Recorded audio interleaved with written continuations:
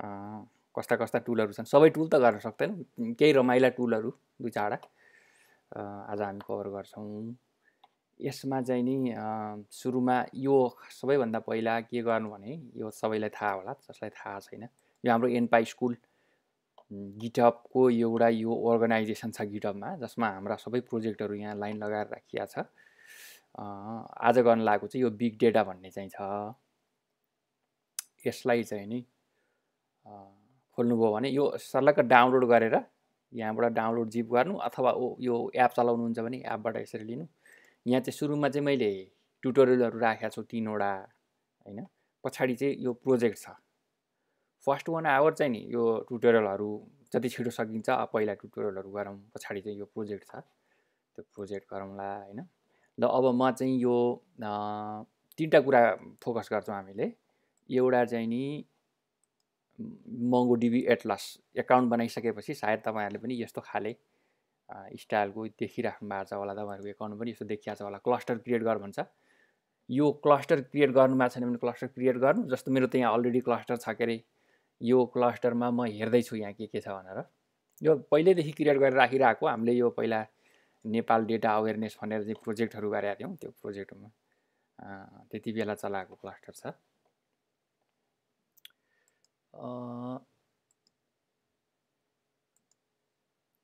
Okay,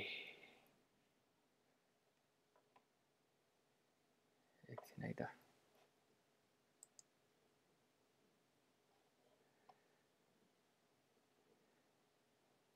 यो क्लस्टरमा ध्यान दिनुपर्ने कुरा चाहिँ के भने, यहाँनिर यो क्लस्टर बनाइसकेपछि तपाईहरुलाई यहाँ कनेक्ट मेट्रिक्स अलिकति ठुलो बनाऊँ होला हैन, यो कनेक्ट मेट्रिक्स कनेक्सन भन्ने छ नि, यसमा जानुभयो भने यहाँ एडिट कन्फिगुरेसन यो छ। कनेक्सन कसरी गर्ने MongoDB लाई भन्ने कुरो भन्दा पहिलो कुरो हुन्छ। कनेक्सन गर्ने विभिन्न तरिका छन्। अब यो MongoDB के हो, कहाँबाट आयो यो अचानक यस्तो वेबसाइट भन्ने पनि परिरहेको होला। यो MongoDB एउटा कम्पनी हो। यो कम्पनीले के गर्छ भने यसको क्लाउड होस्टिङ गर्छ यसले। हजुर, यसले क्लाउड होस्टिङ गर्छ। यसले विभिन्न अब अफिसहरू, विभिन्न संस्थाहरू जसले चाहिँ नि मोबाइल एपहरू बनाउँछन्, वेब एप्लिकेसनहरू बनाउँछन्, वेबसाइटहरू बनाउँछन्, उनीहरूले MongoDB डेटाबेस चाहिँ प्रयोग गर्न चाहे भने वेल अर्गनाइज्ड जम्मै किसिमको समस्याहरूको समाधान गर्ने यिनीहरूको ठुलो टिम सहित एउटा बिजनेस पर्पजले खोलिएको यो क्लाउड सर्भिस हो यो MongoDB। र यिनीहरूको कम्प्युटर चाहिँ यिनीहरू आफैले फेरि यो AWS यता एजुर जस्तो चाहिँ आफ्नै कम्प्युटर चाहिँ राखेर बस्दैन जहाँसम्म मैले बुझेसम्म है। अब म रङ पनि हुन सक्छु। यिनीहरूले चाहिँ यो AWS अन्तको क्लाउडबाट चाहिँ नि कम्प्युटरहरू हार्डवेयर चाहिँ तिनीहरूको प्रयोग गर्ने, तर सर्भिस चाहिँ आफ्नो दिने, त्यस्तो किसिमले काम गर्छन् भन्ने लागिरहेछ मलाई। अब यसलाई तपाईले यो कनेक्सन कसरी गर्ने भन्ने कुरो चाहिँ सबैभन्दा इम्पोर्टेन्ट कुरा हो। जस्तो अब यसलाई कहाँनिर गए भन्दाखेरि यहाँ नेटवर्क एसेस यहाँ देख्नुभयो भने जस्तो यो आइपी एड्रेस भन्ने देखिन्छ। यहाँ तपाईले रजिस्टर गर्नुभएको छैन भने एड आइपी एड्रेसमा गएर आफ्नो आइपी एड्रेसलाई एड गर्नुपर्ने हुन्छ चलाउनको लागि। यसले जहाँबाट आइपी एड्रेस एड गरेको छ त्यो ठाउँको चाहिँ नि उसले अलाउ गर्छ। त्यसपछि गएर यसको अब अरु हेरौँ है त। डेटाबेस एसेस भन्ने छ। जस्तो मैले यहाँ माइग्रेसन डेटाबेस भन्ने छ। यो माइग्रेसन डेटाबेसलाई कसरी एसेस गर्न सक्छु, यसको चाहिँ नि यहाँ एडिटमा गयो भने अहिले यहाँ देखाएको, अब तपाईहरुलाई अब उदाहरणको लागि म यहाँ देखाउँछु है त। जस्तो रिड एन्ड राइट एसेस, यहाँबाट तपाईले नयाँ युजर क्रिएट गर्न सक्नुहुन्छ है त। अब यसलाई म यहाँ भत्काउँदिन। त्यसपछि गएर एकैछिन है त, मलाई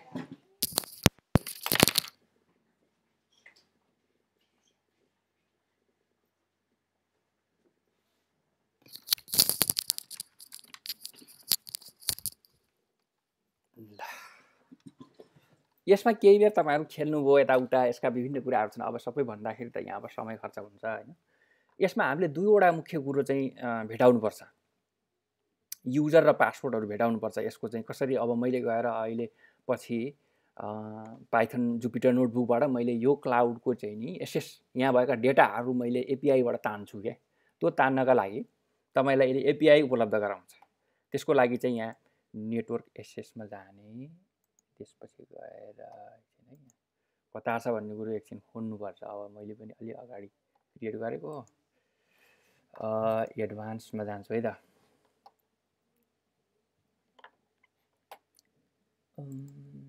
सेटिङमा गयो अनि चाहिँ नि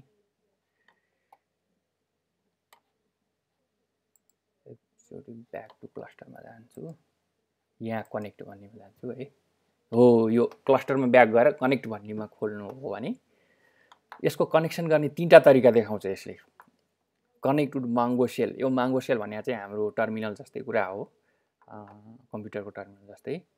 कनेक्ट योर एप्लिकेसन भन्छ, कनेक्ट विथ माङ्गो डिबी कम्पास भन्छ। कम्पास भन्ने सफ्टवेयर छुट्टै गरेर अथवा यो माङ्गो सेल प्रयोग गरेर हामी चाहिँ यो चाहिँ प्रयोग गर्छौँ। यो के भन्छ यसलाई, एप्लिकेसनको लागि दिएको चाहिँ जस्तो यहाँ जुन देखाइरहेछ यो स्टाइलको चाहिँ नि नोड प्रयोग गर्ने भए यो स्टाइलको भन्छ। हामी नोड प्रयोग गर्दैनौँ, हामीले प्रयोग गर्ने भनेको पाइथन हो। पाइथनमा जाने, त्यसपछि सेलेक्ट गर्ने कुन चाहिँ 3.6 और लेटर गऱ्यो भने यो स्टाइलको कनेक्सन हो। यो लाइन चाहिँ अब तपाईँहरूले भेटाउनुपर्छ। यो चाहिँ तपाईँहरूको यही, यसलाई कपी गर्ने ठ्याक्क, यसलाई लिएर गएर यहाँ जान्छु म। मैले जुपिटर नोटबुक खोलेँ है त यहाँ अहिले। यसलाई अलिकति यहाँ रेकर्ड गर्दाखेरि यो स्क्रिन मिल्दैन, यसलाई अलिकति मिलाउँछु है त।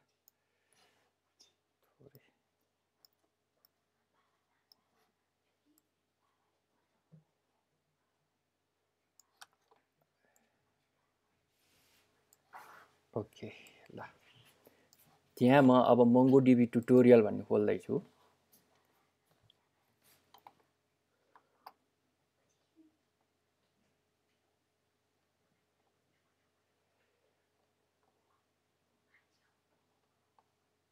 ल यस्तो छ। सबैभन्दा पहिलो कुरा यो मोङ्गोडिबी कहाँबाट आयो, के हो भन्ने त भएको छैन तपाईँहरूलाई। मोङ्गोडिबी के हो भन्नु होला भने पहिला जुन एसक्युएल डेटाबेस प्रयोग हुन्थ्यो, अहिले पनि हुन्छ, एसक्युएल डेटाबेस प्रयोग हुन्छ। त्यो जस्तै अहिले नो एसक्युएल टाइपको डेटाबेस छ के।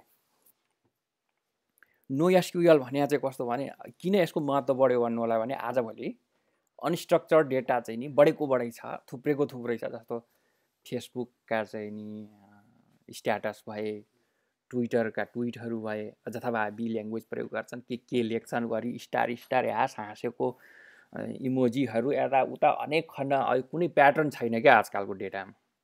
अनि भद्रगोल डेटा थुप्रै छ। अब यो ट्राफिकका डेटा भए, फ्लाइटका डेटा भए, कतिपय त स्ट्रक्चर्ड डेटा छन्। जस्तो यो पब्लिकेसनका डेटा भए, वेब एप्लिकेसन, यतापट्टि मोबाइल एप्लिकेसन, यो आइफोन र चाहिँ नि यो अर्को स्मार्टफोन सुरु भएपछि त झन् डेटा त यस्तो उग्र रूपले जम्मा भइरहेछ कि कुनै अब कन्ट्रोलै गर्न नसकिने भयो क्या डेटाको। अनस्ट्रक्चर्ड डेटा धेरै हुन थाले। त्यसो भएपछि के उपाय ल्यायो त भन्दा अब यसलाई चिटिक्क पारेको टेबलमा सधैँ राख्न सकिन्न। एसक्युएल टाइपको डेटा जस्तो आउँछ घद्रा घुद्रुक चाहिँ नि लगेर भकारीमा हालिदिइहाल्ने हो। त्यो चाहिँ अनस्ट्रक्चर्ड नो एसक्युएल टाइपको हुन्छ, जस्तो त्यसको एउटा प्रकार चाहिँ यो मोङ्गोडिबी नामको डेटाबेस छँदैछ। यसका अरू पनि प्रकार छन्। जस्तो हामीले पाइथनमा एउटा देखाएको थियौँ नि, जस्तो पाइथन डिक्सनरी छ नि, की राख्छ अनि की राखेर भ्यालु हुन्छ। भ्यालुमा फेरि अर्को डिक्सनरी पनि हुनसक्छ, लिस्ट पनि हुनसक्छ, टेक्स्ट पनि हुनसक्छ, जेसुकै हुनसक्छ। त्यो डिक्सनरी यति फ्लेक्जिबल छ, तपाईँले जति प्रकारका तपाईँसँग सर्टेन कोलम हुनुपर्छ त्यो कोलमभन्दा फरक कोलम थप्नुपर्छ भन्ने जरुरी पनि छैन। एउटा रेस्ट्रिक्सन छैन। त्यो तपाईँको पाइथन डिक्सनरी बनाउँदाखेरि कुनै रेस्ट्रिक्सन छैन। तपाईँले मन लागे जति की र भ्यालु बनाउन सक्नुहुन्छ।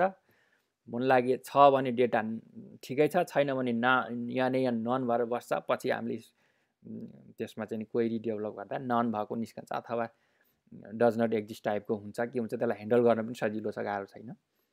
यस्तो अनस्ट्रक्चर्ड डेटा जुन नो एसक्युएल टाइपको डेटा जुन भनिन्छ आजभोलि, त्यो डेटालाई राख्नलाई अब यो मोङ्गोडिबी चाहिँ सबैभन्दा प्रसिद्ध छ कि।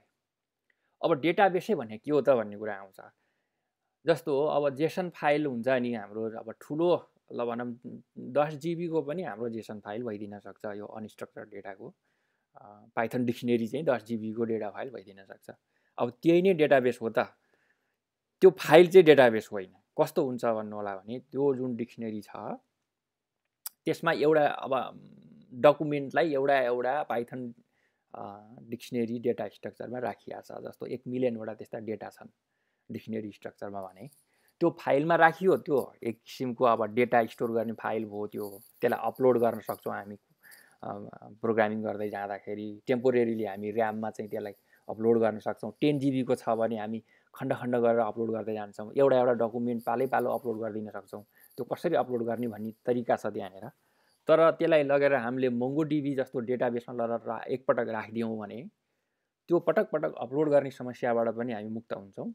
र के हुन्छ भने डेटाबेसमा राखिसकेको डेटा भनेको चाहिँ जीवित डेटा हो के, त्यसका हात खुट्टा, त्यसका मुख, नाक कान सबै तयार छन् के त्यहाँ।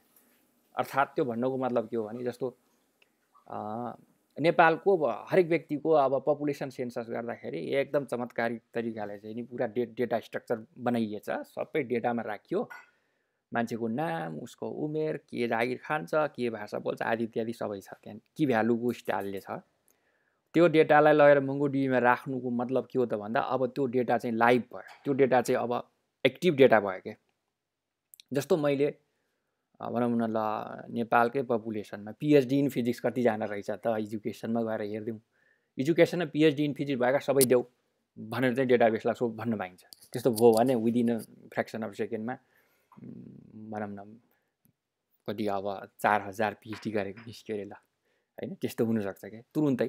तर तपाईँले त्यही डेटाको फाइललाई लगेर अपलोड गरेर पुरै प्रोग्राम लेखेर अब 10 GB को छ, लाग्छ मलाई त यो त 2 दिन जति लाग्छ होला। यहाँ लुप रन हुँदा बिचमा गएर ब्रेक हुन्छ, फेरि बिचमा ब्रेक भएर फेरि रिरन गर्नु पर्यो। यो त ठुलो समस्या, पछि समय लाग्छ हजुर भन्नुपर्ने अवस्था आउँछ क्या यदि डेटाबेसको कन्सेप्ट छैन भने। तर डेटाबेसमा के हुन्छ त त्यो सबै एकचोटि लोड गरिदिएपछि डेटालाई जे भनेर सोधे, जस्तो क्वेरी लेखे पनि जताबाट खोजे पनि डेटा भेटिन्छ। त्यस्तो फाइदा छ। त्यो भएपछि के बुझौँ भने डेटाबेसमा विभिन्न फङ्सनालिटी सहित डेटालाई चाहिँ सजाउने काम गरिन्छ। कुन प्रकारले डेटा माग्छ त्यही अनुसार चाहिँ त्यो डेटाको चाहिँ नि सर्टेन सबसेट अफ डेटा चाहिँ नि क्वेरीको एन्सर अनुसारको रूपमा चाहिँ त्यसले डेटाबेसले सप्लाई गर्छ। त्यसरी बुझौँ। डेटाबेस एकदमै functional डेटामा data plus data functionality मिलेर चाहिँ डेटाबेस हुन्छ भनेर बुझौँ अहिलेलाई। त्यस्तै एउटा डेटाबेसमा हामी यहाँ चलखेल गर्दैछौँ। अब यहाँ हेरौँ, यो तपाईहरुले आफ्नो पाइथन इन्भाइरोमेन्टमा यो यति कुरा गर्नुपर्छ। पिआइपी इन्स्टल पाइमाङ्गो, पिआइपी इन्स्टल यो डिएनएस पाइथन भन्ने, अनि सेलेक्ट 3.6 ओर लेटर, यतिको पाइथन यसलाई चाहिन्छ।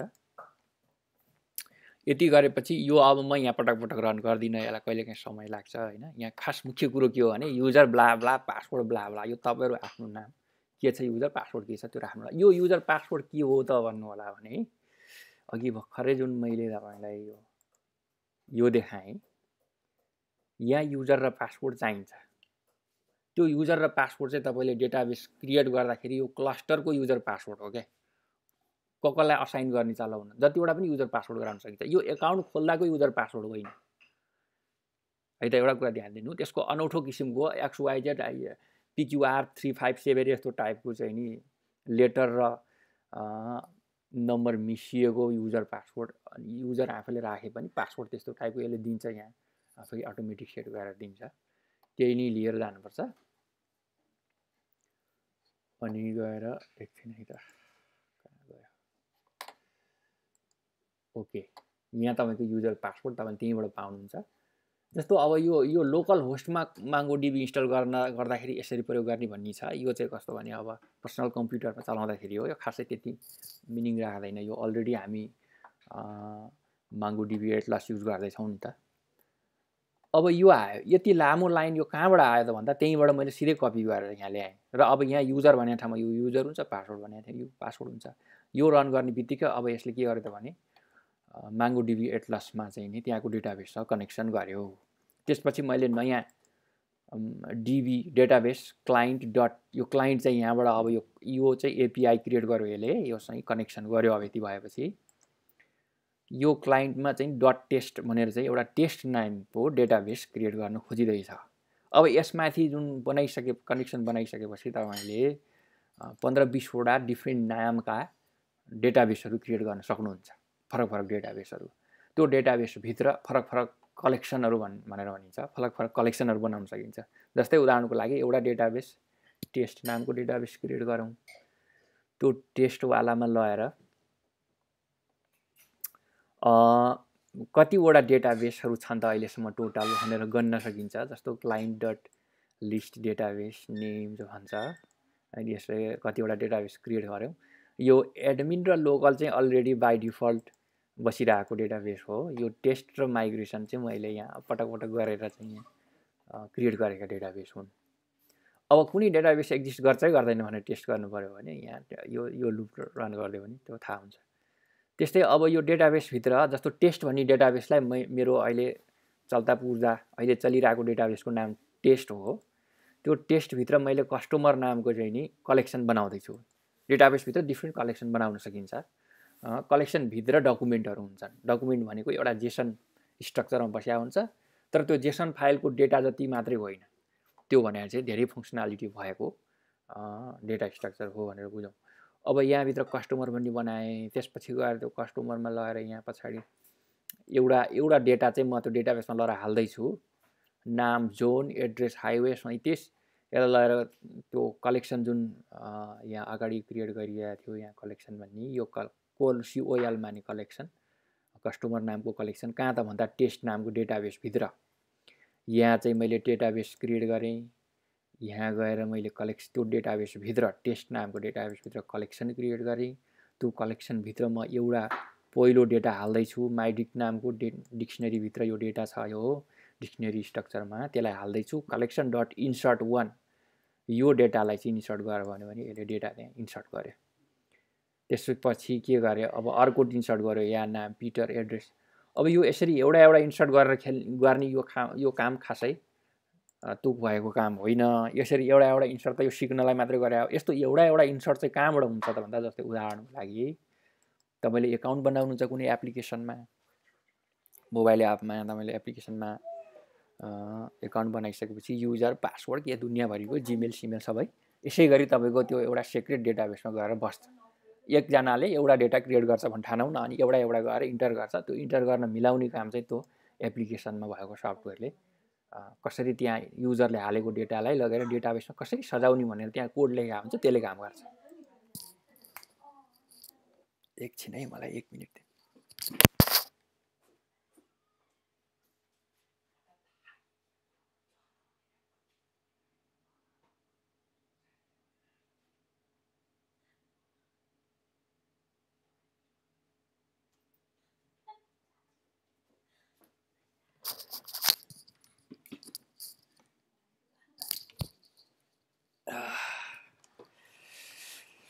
ल अब यस्ता एउटा हाल्नेको पनि आफ्नो महत्त्व त छ। अब यो ग्रुपै हाल्दिन पनि पर्ने हुनसक्छ कहिलेकाहीँ। त्यो गर्दाखेरि कलेक्सन डट इन्सर्ट मेनी भनिदियो भने यो कलेक्सन हुन्छ। अनि कतिवटा यो हरेक डेटाको चाहिँ डेटाले एउटा आइडी प्राप्त गर्छ। हामीले आइडी दिएनौँ भने यो डेटाबेसमा गएर एउटा आइडी चाहिँ यसले अटोमेटिकली क्रिएट गर्छ। त्यही आइडी प्रिन्ट गरिरहेछ यहाँ भनेपछि अब आफैले आइडी यस्तो अन्डरस्कोर आइडी 1 आइडी 1 2 गर्दै राखिदियो भने यसले स्वयं यिनैलाई आइडीको रूपमा लिन्छ भन्ने कुरा भयो। अब यहाँभन्दा मुनि अब यो हरेकलाई म एक्सप्लेन गर्दै जान्न। यो चाहिँ कस्तो भने अब तपाईँहरू आफै यो सबै के भइरहेछ भनेर यसका डेटाबेसका विभिन्न फङ्सनालिटी तपाईँले यसलाई लाइन बाई लाइन पढेर यसलाई एक्सप्लोर गर्नु, यहाँ के भइरहेछ भन्ने कुरो होइन। यसरी राख्न सकिँदो रहेछ। इन्सर्ट पनि गर्न सकिन्छ। बिचको डेटालाई म डिलिट गर्छु भन्यो भने पनि डिलिट गर्न पाइन्छ। फलानु एड्रेस भएका कतिजना छन् भनेर खोज्न पनि सकिन्छ होइन। पछाडि हामी प्रोजेक्टमा गएर म अलिअलि गरेर देखाउँछु। फलानु नाम भएका कतिजना भनेर पनि खोज्न सकिन्छ। सबै खाले अघि भनेको इक्जाम्पल जस्तो फिजिक्समा पिएचडी कतिजना छन् भनेर खोज्न सकियो। फिजिक्समा पिएचडी अमेरिकाबाट मात्रै भनेर पनि खोज्न सकियो। फिजिक्समा पिएचडी अमेरिकाको क्यालिफोर्नियाबाट मात्रै भनेर पनि खोज्न सकियो। भिन्न रेस्ट्रिक्सन हाल्दै एकदम प्रिसाइज रिजल्ट चाहिँ निकाल्ने किसिमको क्वेरीहरू हामी क्रिएट गर्न सक्छौँ। होल डेटाबेसलाई डिलिट पनि गरिदिन सक्छौँ। डेटाबेसभित्रका सर्टेन डेटालाई मात्रै पनि डिलिट गरिदिन सक्छौँ। रिराइट पनि गरिदिन सक्छौँ। यसको 4वटा छन् के त्यो के भन्छ पोस्ट एडिट डिलिट रिप्लेस के छन् 4-5वटा फङ्सनालिटी छन् बेसिक फङ्सनालिटी डेटाबेसको तिनीहरू सबै प्लस त्यसभन्दा थप अरू पनि गर्न सकिन्छ। अब मुख्य प्रब्लम कहाँ हुन्छ त भन्दा यो कनेक्सनको मामलामा प्रब्लम हुन्छ। म आफैले भएका 2-4वटा प्रब्लम चाहिँ के भने यो युजर र पासवर्ड प्रोपर कुन हो पत्ता लगाउन नसकेर प्रब्लम हुन्छ। जस्तो यसमा जाउँ हैन, जस्तो अब यहाँनिर तपाईँले यो नोड सेलेक्ट गरिराखेको छ भने त्यसले पनि समस्या भयो, पाइथनको प्रोपर भर्जन भएन भने पनि समस्या भयो। त्यसपछि यो ठ्याक्क तान्नु पर्यो हैन। त्यसपछि गएर यहाँ गएर अब क्रिएट गर्ने कुराहरू भए, युजर पासवर्डहरू पत्ता लगाउने कुराहरू भए, ती सबै त्यहाँबाट चाहिँ प्रोपरली भेटाउनु पर्यो। यो चाहिँ अब मोङ्गोडिबी कसरी रिमोट सर्भर मोङ्गोडिबी एटलसको चाहिँ नि फ्रीमा अवेलेबल मोङ्गोडिबी चाहिँ कसरी युज गर्ने। जस्तो हेर्नु नि दिस मन्थ $0 कस्तो कायदा छैन त यो। जति युज गरिदिए पनि यसले अब पैसा लिँदैन। अब रमाइलोको लागि हामीले आफ्नो लोकल कम्प्युटरमा पनि मोङ्गोडिबी इन्स्टल गर्न सकिन्छ। त्यहाँ पनि समस्याहरू त आउँछन्, तर यो हो नि त सिकाइ। बाहिरको क्लाउड पो सिक्नु भयो। अब आफ्नो कम्प्युटर कहिले कहाँ के हुन्छ, कम्प्युटिङ सिक्ने आफ्नो पर्सनल कम्प्युटरमा भन्दा पनि सकेसम्म प्रयास चाहिँ बाहिरको क्लाउडमा गर्ने प्रयास गरौँ। अब भोलि पर्सि तपाईँलाई कसैले इन्टरभ्यूमा बिग डेटाको के टुल चाहिँ चलाएको छ भन्नु भने पुरै हाम्रो चाहिँ नि मोङ्गोडिबी एटलसमा चाहिँ नि मोङ्गोडिबी चलाएको छ। त्यहाँबाट एपिआई क्रिएट गरेर अझ त्यो सिभीतिर भनौँ न लेख्नु पर्यो भने मोङ्गोडिबी क्रिएट गरेर त्यहाँबाट एपिआई युज गरेर डेटा तान्ने, डेटा के अरे एनालिटिक्स गर्ने चाहिँ प्लेटफर्म क्रिएट गर्यो भनेर लेख्नु पाइयो नि। यति गरेपछि यस्तै हो। हेर्नुहोस् अब यो काम कुरो थोरै गरे पनि गफ चाहिँ ठुलो हान्नुपर्छ क्या। मार्केटमा त्यसै अब सजिलो छैन बिक्नलाई। अब यस पछाडि के गरौँ भने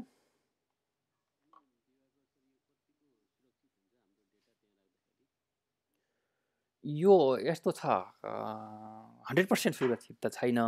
यो चाहिँ कस्तो पनि आफ्नो सम्पत्ति, अब मेरो पैसा कति सुरक्षित छ ब्याङ्कमा राख्दा भने जस्तै हो होइन, विश्वास हो। यिनीहरूको चाहिँ के हुन्छ भने जस्तो अब अरू युजरले राखेको डेटालाई यिनीहरूले आफैले खोलेर हेर्न चाहिँ सक्दैन। अब ह्याकरै हो भने त सक्छ होइन। तर जेनरल थ्योरी अनुसार थ्योरिटिकल्ली हामी गयौँ भने के हो त भन्दा यो सबै डेटाहरू युजर पासवर्ड जुन सेट गरिएका छन्, जुन किसिमको इन्क्रिप्सन गर्ने तरिका छ, त्यो इन्क्रिप्सनको तरिकाले चाहिँ कसैले पनि त्यो युजर पासवर्ड भेट्दैन। आफू तपाईँले बनाएको युजर पासवर्डलाई राख्दाखेरि यसको इन्क्रिप्सन गर्ने तरिका छ। त्यो खोजेर प्रोग्रामले गएर भेट्यो, खोजेर पत्ता लगाइहाल्यो भने पनि अर्कै किसिमको चाहिँ नि ट्रान्सलेटेड भर्जनमा भेटिन्छ। त्यो कहिले पनि ट्रान्सलेट गरेर एक्चुअल युजर पासवर्डमा पुग्दैन के। त्यस्तो किसिमले इन्क्रिप्सन गरिरहेको हुन्छ। त्यसको अब थ्योरिटिकल मिनिङ के हो भने अब यो डेटाहरू सुरक्षित छन् भने हो, तैपनि ह्याकरहरू त संसारमा छँदैछन् होइन, के गर्न सकिन्छ र। तर अब यसलाई शङ्का गरेर म त युज गर्दिनँ भन्नु चाहिँ फेरि अब नयाँ टेक्नोलोजीमा चाहिँ नि अब युज नगरेर पछि पर्नु जस्तै नै कुरा हुन्छ।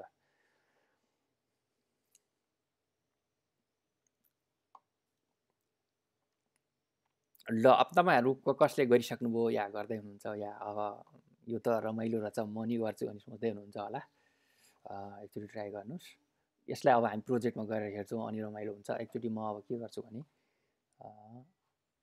यसमा जान्छु।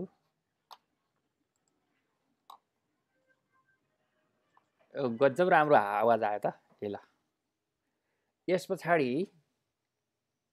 यही मोङ्गोडिबीलाई युज गरेर यहाँभित्र प्रोजेक्ट छ त्यो हस्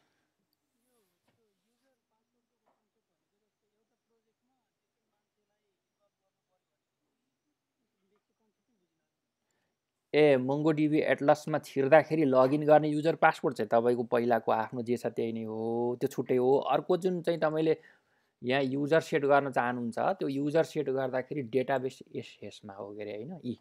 अब यहाँ तपाईँले एड न्यू युजर पनि गर्न सक्नुहुन्छ। यो जतिवटा युजर पनि हामीले एड गर्न सक्छौँ र उसलाई कस्तो खाले प्रिभिलेज दिने, रिड ओन्ली डेटाबेस दिने कि रिड एन्ड राइट दिने कि रिड एन्ड राइट चाहिँ बेटर हुन्छ, किनभने डाटा राख्न पनि पर्छ तान्न पनि पर्छ होइन।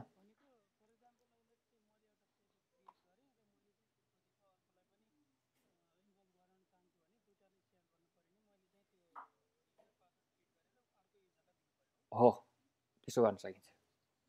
यहाँ अब युजर म राइट नाउ गरेर देखाउँछु। जस्तो म एप्पल नामको युजर क्रिएट गरिदिएँ, पासवर्ड यसले अटो जेनेरेट गर्छ, रिड एन्ड राइट गरिदिन्छु।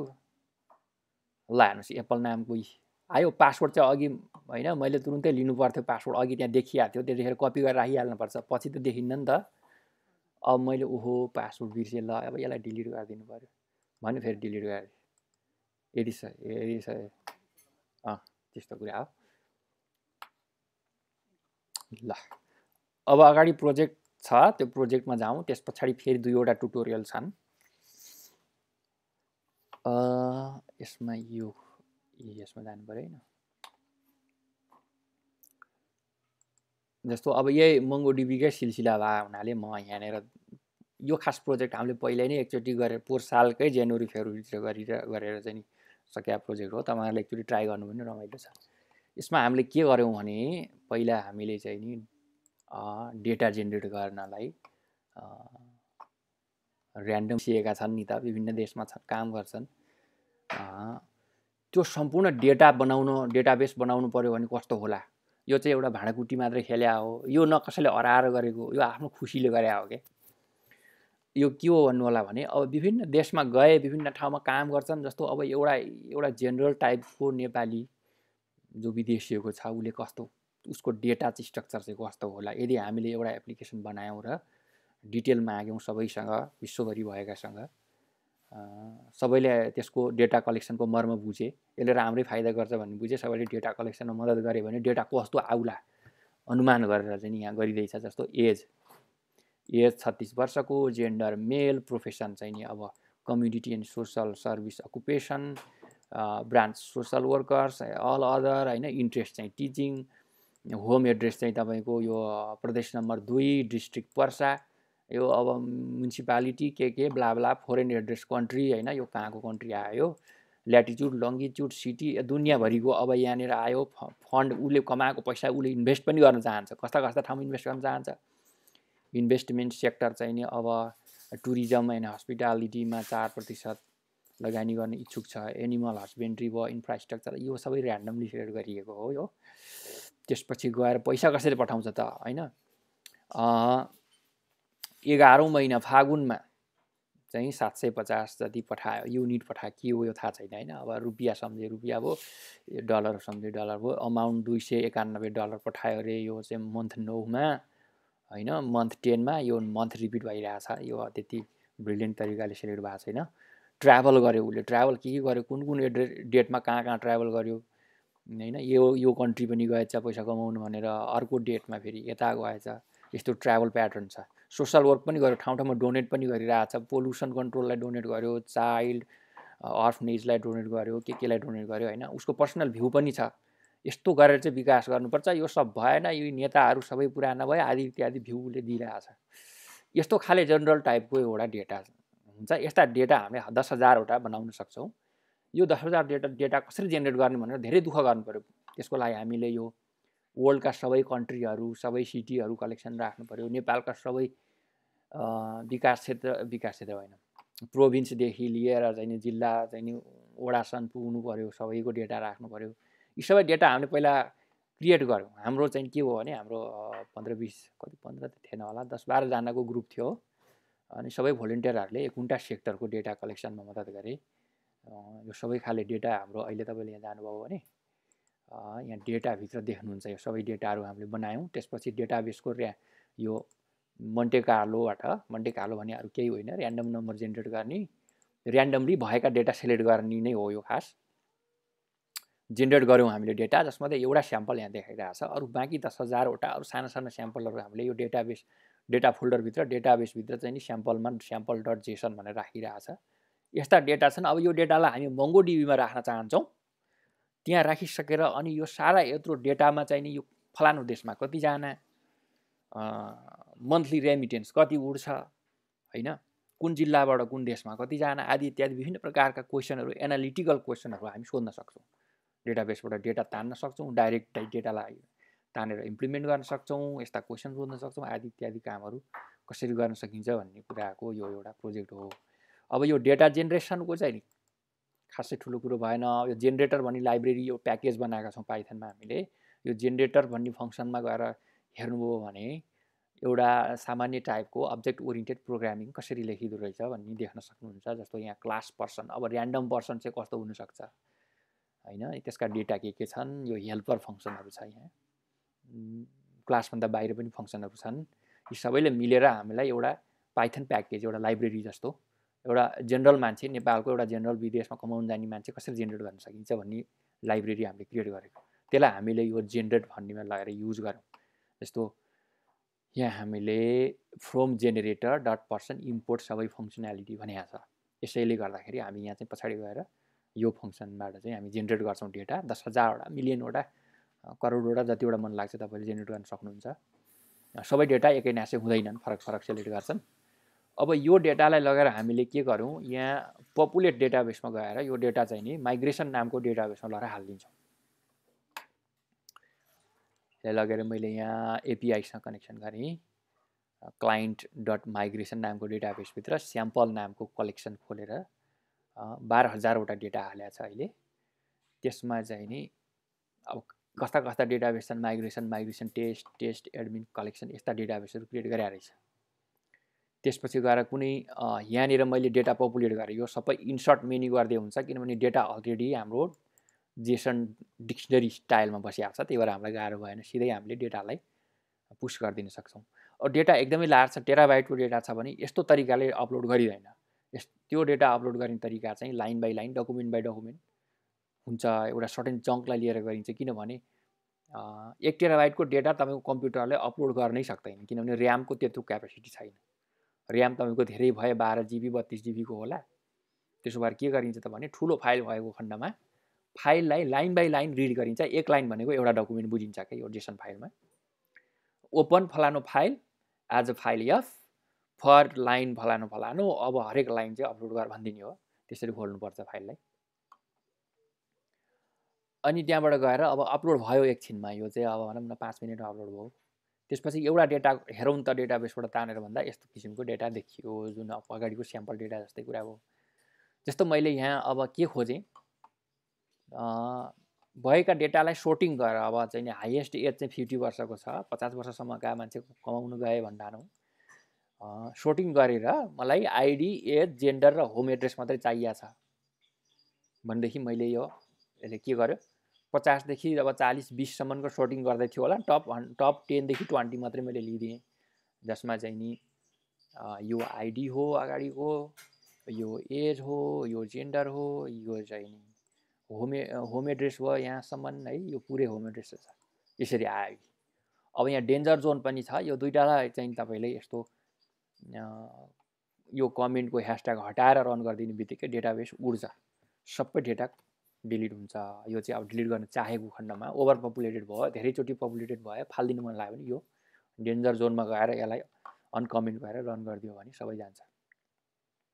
यो अपलोड गर्ने तरिका हो हैन। अब एनालिटिक्स कसरी हुन्छ त, डेटा एनालिटिक्स यहाँ जाउँ। एकदम स्याम्पल इक्जाम्पल छ। यहाँ मेसिन लर्निङ पनि गर्न सकिन्छ, दुनियाँभरिका डिप लर्निङ पनि गर्न सक्ने अवस्था छ। जस्तो डिप लर्निङ कसरी हुनसक्छ त भने पोहोर साल चाहिँ नि मलेसिया गयो, यो साल कतार गयो, अब अर्को साल कहाँ जान्छ भनेर प्रिडिक्ट गर्न सकिएला नि त। त्यस्तो किसिमका पनि हामीले अल्गोरिदमहरू डेभलप गर्न सक्छौँ। अथवा फलानु फलानुमा इन्ट्रेस्ट भएको, फलानु फलानुमा लगानी गर्ने, यति लगानी गर्छ भने 2 वर्षपछि उसले भनौँ न कृषिमा कति लगानी गर्ला प्रिडिक्ट गर अल्गोरिदम बनाएर भन्न पनि सकियो। यस्ता अनेक ठाउँहरू छन् जहाँ हामी चाहिँ अल्गोरिदम डेभलप गर्न सक्छौँ। अब यसलाई एनालाइसिस गर्दा पनि के हुन्छ, युजर पासवर्ड र कनेक्सन त जहिले पनि गर्नै पर्यो। डेटाबेस के हो, कलेक्सन के हो भने भन्नै पर्यो। कतिवटा डेटा छ भनेर हेर्न मन लाग्यो, त्यसपछि एउटा डेटा कस्तो छ भनेर हेर्न मन लाग्यो। पछाडि गएर के हुन्छ भने जस्तो एउटा डेटा यहाँ पढ्यो, अब मैले चाहिँ यसलाई लगेर पान्डासको डेटा फ्रेम बनाइदिन सक्छु। यहाँबाट अब एनालिटिक्स सुरु भयो। यो एनालिटिक्सले के गर्छ भने तपाईँले सबै डेटा चाहिँ नि तान्नुपर्छ भन्ने छैन, सबै डेटा अपलोड गर्नुपर्छ भन्ने पनि छैन। डेटाबेसको फाइदा के त भन्दा डेटा डेटाबेसमा छ, फलानु भनेर बोलायो भने हजुर भन्छ के, त्यसले त्यस्तो जागेर बसिया छ क्या, सुत्या छैन क्या। जस्तो मलाई 12 जिल्लाका सबैजना आऊ भन्यो भने तत्काल 12 जिल्लाका सबै कहाँ कहाँ विदेशिएका छन् सबैको रेकर्ड तपाईँले विदिन अ मिनेटमा पाउनुहुन्छ क्या। त्यस्तो छ डेटाबेस भने, त्यस्तो थियो। त्यो तानेर तपाईँले एउटा पान्डाको डेटा फ्रेम बनाइदिन सक्नुहुन्छ। पर्सा नाम गरेको डेटा फ्रेम बनाइदिनु, सबै पर्साबाट गएकाहरू। त्यसपछि त्यसमा के छन् यस्ता चाहिँ नि अब यसका यी डेटाका कोलमका नामहरू छन् हैन। जस्तो यहाँ अब डेटा प्रोसेसिङ, डेटा एक्सप्लोरेसन के गर्न सकिन्छ। यहाँ मैले स्याम्पल क्वेसन बनाइरहेको छु। एजको डिस्ट्रिब्युसन कस्तो छ त? तपाईले खोजेको सर्टेन सेक्टरको कम उमेरका पो जागिर खान गए के अरे कामको खोजीमा विदेशिएका रहेछन् कि अलि बुढापाका विदेशिएका रहेछन् कि हेर्न मन लाग्यो भने एज डिस्ट्रिब्युसनको तपाईले हिस्टोग्राम क्रिएट गर्न सक्नुहुन्छ यो एजलाई लिएर हैन। त्यस्ता विभिन्न अब के छन् यहाँ एक्सप्लोर के गर्न सकिन्छ भन्ने कुरा। अब यहाँ मैले केही स्याम्पलहरू रमाइलोको लागि जस्तो अब कुन देशमा गएका कति छन् त? घानामा सबभन्दा धेरै गए। उरुग्वे यो खास अब रियल डेटा होइन, यो त सिमुलेटेड डेटा हो, जे पनि आउन सक्छ। घानामा पनि गएर पैसा कमायो होला त कसैले हैन, हाँसो उठ्दो। अब कमाउनु आजकल त फेरि अफ्रिका पनि धनी भइरहेछ है, हेर्नुहोस् हामी मात्रै गरिब भइरहेको हो। अब यो विभिन्न देशमा यस्तो गए अरे भन् ठानौँ, यो प्लट आयो, त्यसपछि गएर यहाँ के प्लट गरियो त भन्दाखेरि कस्ता कस्ता जागिर खाए, कस्ता कस्ता जागिरमा बढी गइरहेछन् हैन। यो जागिर काउन्ट बाई जागिर आयो। यो डिस्ट्रिब्युसन चाहिँ के आयो त भन्दा कुन प्रोभिन्समा कस्तो छ यिनीहरूको के काउन्ट गर्यो। एज र चाहिँ नि जेन्डर र एज डिस्ट्रिब्युसन प्रोभिन्स पर प्रोभिन्समा हामीले यहाँ प्लट बनाइरहेको छौँ हैन। यो रातो निलोले भन्छ फ्याक्टर C1 को फ्याक्टर प्लट, माथिको यो पान्डाजको सिधै पान्डाजको प्लट हो। यो data frame dot plot dot बार गरिदियो भने पान्डाज। यो चाहिँ C1 को फ्याक्टर प्लट। त्यसपछि गएर यो पनि C1 को जोइन्ट प्लट आयो। अब जे मन लाग्छ त्यो गरेको छ। तपाईहरुले अब अलि विचार गरेर अझै राम्रो चीज गर्न सक्नुहुन्छ। एज र इन्कमको डिस्ट्रिब्युसन गरिदिएछ हैन यहाँ। अब यो डेटा यो हाँसो उठ्दो डेटा छ किनभने सिमुलेटेड डेटा हो, यसले कुनै रियल सिनेरियो रिफ्लेक्ट गर्दैन। ल यस्ता खाले चलखेल हामी डेटाबेसमा डेटा राखेर एनालिटिक्स प्लेटफर्म भन्छ यसलाई। शब्द चाहिँ अलि ठुलठुलो जान्नुपर्छ के। पुरै चाहिँ नि डेटा साइन्सको चाहिँ नि एनालिटिक्स प्लेटफर्म चाहिँ नि बनाएको छु भन्नुपर्छ। अब के गरिस् त मंगोडीबीमा मैले एउटा चाहिँ नि जुपिटर फाइल खोलेर त्यो जुपिटरमा डेटा ताने थिएँ भन्दाखेरि राम्रो सुनिन्न के। त्यही भएर अब सिभीतिर लेख्नु पर्यो कतै अब तपाईको रेज्युमीमा लेख्नु पर्यो भने मंगोडीबीमा तपाईलाई कसरी लेख्ने भन्ने चाहिन्छ एउटा रेफरेन्स है। अब मैले आफ्नो एडभर्टाइज त गर्न खोजेको होइन। तपाईले मेरो पर्सनल वेबसाइट हेर्न चाहनुहुन्छ भने म पनि बनाउँदै छु। स्टिल मलाई यो यस्तो गरेन राम्रो देखिन्छ भनेर तपाईले मलाई सजेस्ट पनि गर्न सक्नुहुन्छ। मेरो dcdel.me मा जानुभयो भने मैले यहाँ आफुलाई मार्केटमा कसरी बेच्ने त आफुलाई हैन, त्यसको लागि के चलखेल गर्नुपर्छ भनेर यहाँ गरिरहेको छु काम। यसमा जानुभयो भने यहाँ जानुभयो भने जस्तो एकछिन है त यसलाई यहाँ जानुभयो भने मेरो रेज्युमी डाउनलोड गर्न सक्नुहुन्छ। यो रेज्युमी अलि पुरानो छ, मैले लेटेस्ट रेज्युमी अब गर्नुपर्ने छ। यो कहाँ गयो मेरो एकछिन है त यहाँ रेज्युमी ठ्याक्क खुल्थ्यो।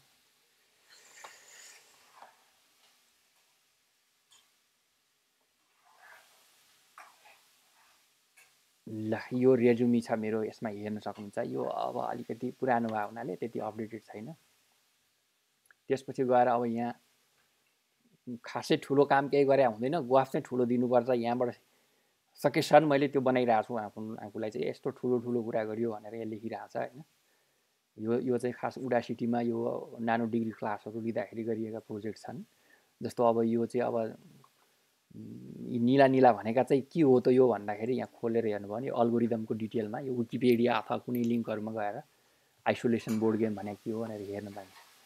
त्यस्ताहरुले यसबाट केही फाइदा हुन्छ भने यसलाई एकचोटी हेर्न सक्नुहुन्छ।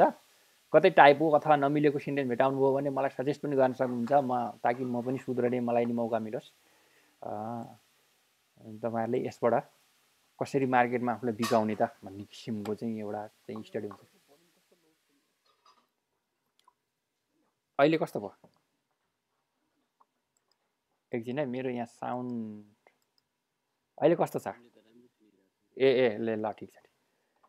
ल अब यही हुनु कुरा सुरुवात गर्दा यसलाई अलिकति बढाइ चढाइ गरेर अलि बढी पनि जान्न पर्यो अनि त्यही अनुसार अब बेच्नु पनि पर्यो मार्केटमा। यो सब आउँछ मलाई भनेर फ्याटफुट क्वेशन पनि सोधिहाल्छन्। फेरि यतालाई माङ्गोडीबी आउँदो रहेछ, के हो त माङ्गोडीबी, कस्ता फङ्सनालिटी हुन्छन् भनेर चाहिँ अब सोध्ने सम्भावना पनि हुन्छ। त्यो भएर के गर्नुस्, माङ्गोडीबी एटलसमा गएर डकुमेन्ट पढ्ने हैन। बेसिक फङ्सनालिटी के हो त भन्दा अब डिलिट गर्ने, अपलोड गर्ने, रिमुभ गर्ने त्यस्ता 4वटा जुन छन्, 4वटाबाट अनि प्लस अरू हुन्छ त्यसको।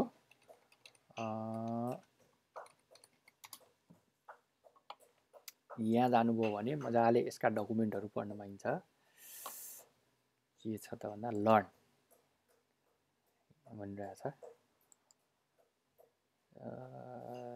रिसोर्सेस ट्रेनिङ पनि रहेछ। वाट इज मङ्गोडिबी है। अब यसका डकुमेन्टहरू पढ्ने, एक्सप्लोर गर्ने काम अब तपाईँहरू आफै गर्नुहोस्। यहाँ मैले भने जस्तो खोज्दाखेरि यहाँ भेटिएन।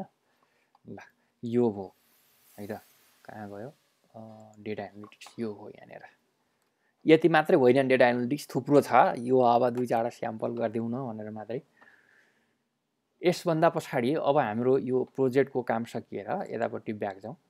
अब यस पछाडि हामी यो स्पार्क ट्युटोरियल गर्छौँ है त। स्पार्क ट्युटोरियल, यो स्पार्क मैले अब जुपिटर नोटबुकमा रन गर्न सक्दिनँ। यो यहाँको जुपिटर नोटबुकले यो स्पार्क रन गर्न सक्दैन, किनभने यो यहाँ मेरो लोकल कम्प्युटरमा जुपिटर के अरे स्पार्क छैन भने ठानौ न। त्यसो स्पार्क छ भने त यहाँ पनि रन गर्न सक्नुहुन्छ। स्पार्क इन्स्टल गर्नु पर्यो। तर त्यो डेटाब्रिक्सको जस्तो स्पार्कको फङ्सनालिटी कम्प्लिट प्लेटफर्म चाहिँ यहाँ छैन। अब भोलि पर्सि तपाईँले जागिर खानुभयो भने जुन कम्पनीले स्पार्क चलाउँछ त्यसको म्याक्सिमम प्रोबेबिलिटी त्यसले स्पार्क चाहिँ डेटाब्रिक्सको चलाइरहेको हुन्छ कि। त्यहीँ गएर त्यही नै फ्रीमा सिक्न पाइन्छ भने किन तनाव लिने हैन। त्यसो भएर अब के गरौँ, यो बिग डेटाको अर्को टुल जो स्पार्क भनेर भनिन्छ। स्पार्क र हाडुप चाहिँ नि यो डिस्ट्रिब्युटेड कम्प्युटिङमा पर्छन् क्या। अब फेरि यहाँ डिस्ट्रिब्युटेड भने के हो, प्यारलल भने के हो भन्ने कुरा आउला। सर्टकटमा भनौँ, प्यारलल कम्प्युटिङ भने चाहिँ नि जिपियुहरू हालेकालाई बुझिन्छ इन जनरल हैन। अब हेट्रोजिनियस कम्प्युटिङ पनि छन् फेरि। एक्ज्याक्ट डेफिनेसन यो होइन, मेरो चाहिँ नि अब रफ बुझाइ हो मेरो। कस्तो हुन्छ भन्दा प्यारलल कम्प्युटिङ चाहिँ कस्तो खाले प्रोग्रामलाई प्यारलल कम्प्युटिङ, कस्तो खाले प्रोजेक्टलाई प्यारलल कम्प्युटिङ गर्ने त भन्दाखेरि जुन प्रोग्रामहरू चाहिँ म्याथमेटिकली इन्टेन्सिभ छ, म्याट्रिक्सहरूको मल्टिप्लिकेसन भए मिलियन बाई मिलियनको म्याट्रिक्स आउँछ, त्यसलाई चाहिँ नि अब सिपियुले नगरेर जिपियुले गर्दा सजिलो होला। प्रायः जसो सिमुलेसनहरूमा यस्तो भनौँ न, अब जस्तो रिसर्च युनिभर्सिटीहरू आजभोलि त कम्पनीहरूले पनि धेरै सिमुलेसनहरूको प्रयोग गर्छन्। जस्तो पहिला रिसर्च युनिभर्सिटीहरूले के गर्थ्यो भने धेरै जसो सिमुलेसनको प्रयोग हुन्थ्यो क्या। अझ मैले अब रिसर्च गर्ने सेक्टरतिर मैले पिएचडी गर्दाखेरि ल्याटिस क्युसिटीतिर त पुरै प्यारलल कम्प्युटिङ थियो क्या। कुडा भन्ने युज हुन्थ्यो। त्यसले के गर्थ्यो त भन्दाखेरि यो कम्प्युटर एउटा चाहिँ नि सिपियु भएको कम्प्युटर प्लस थुप्रो जिपियुको क्लस्टर हुन्थ्यो क्या। अनि जिपियु र सिपियु मिलेर कस्तो खाले हुन्थ्यो भने सिपियु चाहिँ नि मास्टर, जिपियु चाहिँ स्लेभ भएर मास्टर स्लेभ प्याराडाइम टाइपको। यता डिस्ट्रिब्युटेड कम्प्युटिङ पनि मास्टर स्लेभै टाइपको हो। तर त्यतापट्टि चाहिँ कस्तो भने सिपियुले लामो तपाईँको अब भनौँ न 15-20 पेजको प्रोग्राम छ। त्यो प्रोग्राममा चाहिँ नि ठाउँ फर लुपहरूलाई प्यारालेलाइज गर्छ। ठाउँ मेट्रिक्सहरू मल्टिप्लाई गर्ने भित्री मेट्रिक्सको अल्गोरिदम नै प्यारलल बनाइएको छ ठाउँ। त्यो एज अ होल त्यो प्रोग्राम रन हुँदाखेरि कस्तो देखिन्छ भने सुरुमा सिपियुले लिड गर्छ। ठाउँमा त्यो चाहिँ नि जुन लुपहरू आउँछन्, मल्टिपल फर लुपहरू आउँछन्, त्यहाँनिर प्यारलल गरिदिने। सर्टेन जस्तो 1 देखि 10 चाहिँ नि एउटा जिपियुमा पठाइदिने, 10 देखि 20 अर्को जिपियुमा पठाइदिने। त्यसरी चाहिँ ब्रेक गरेर गइरहेको एउटा जुन रेगुलर फ्लो छ त्यसलाई ब्रेक गरेर थुप्रो जिपियुमा एकैचोटि छिटो सकाउनलाई के छिटो सकाउन त्यता पठाइदिने। त्यतिन्जेलमा त्यो सिपियुले कुरेर बस्छ। अनि उतापट्टिबाट सबै रिजल्ट आइसकेपछि फेरि कलेक्ट गर्ने, फेरि बिचमा गएर अर्को लुप जहाँ लार्ज लुप आउँछ फेरि ब्रेक गरेर फेरि जिपियुहरूलाई पठाइदिने। फेरि जिपियुले काम सक्छ, फेरि फिर्ता ल्याएर सिपियुलाई दिन्छ। मेन मास्टर चाहिँ सिपियु भइरहन्छ सधैँभरि। ठाउँमा उसले जिपियुलाई हराउँछ। ल केटा हो, ल यो सब गर्नु पऱ्यो, ल भन्छ सब ठिकठाक छ, सबले सब गरिसक्यो, ल ल्याऊ सब जोडेर फेरि कति भयो हेरौँ भन्छ होइन। त्यसरी चाहिँ ठाउँमा ब्रेक गर्दै प्यारलल गर्दै रोक्दै जोड्दै लिएर अनि काम सक्छ क्या।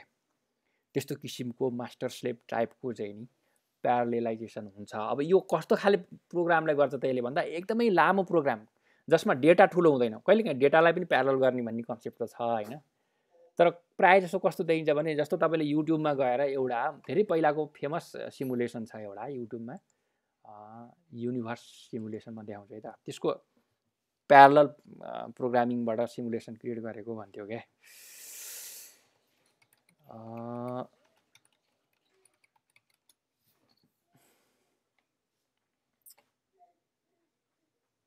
कुन चाहिँ हो भन्ने कुरो थाहा भएन। साह्रै राम्रो सिमुलेसन छ एउटा प्यारलल कम्प्युटिङ युज गरेर बनाएको भन्थ्यो। फेरि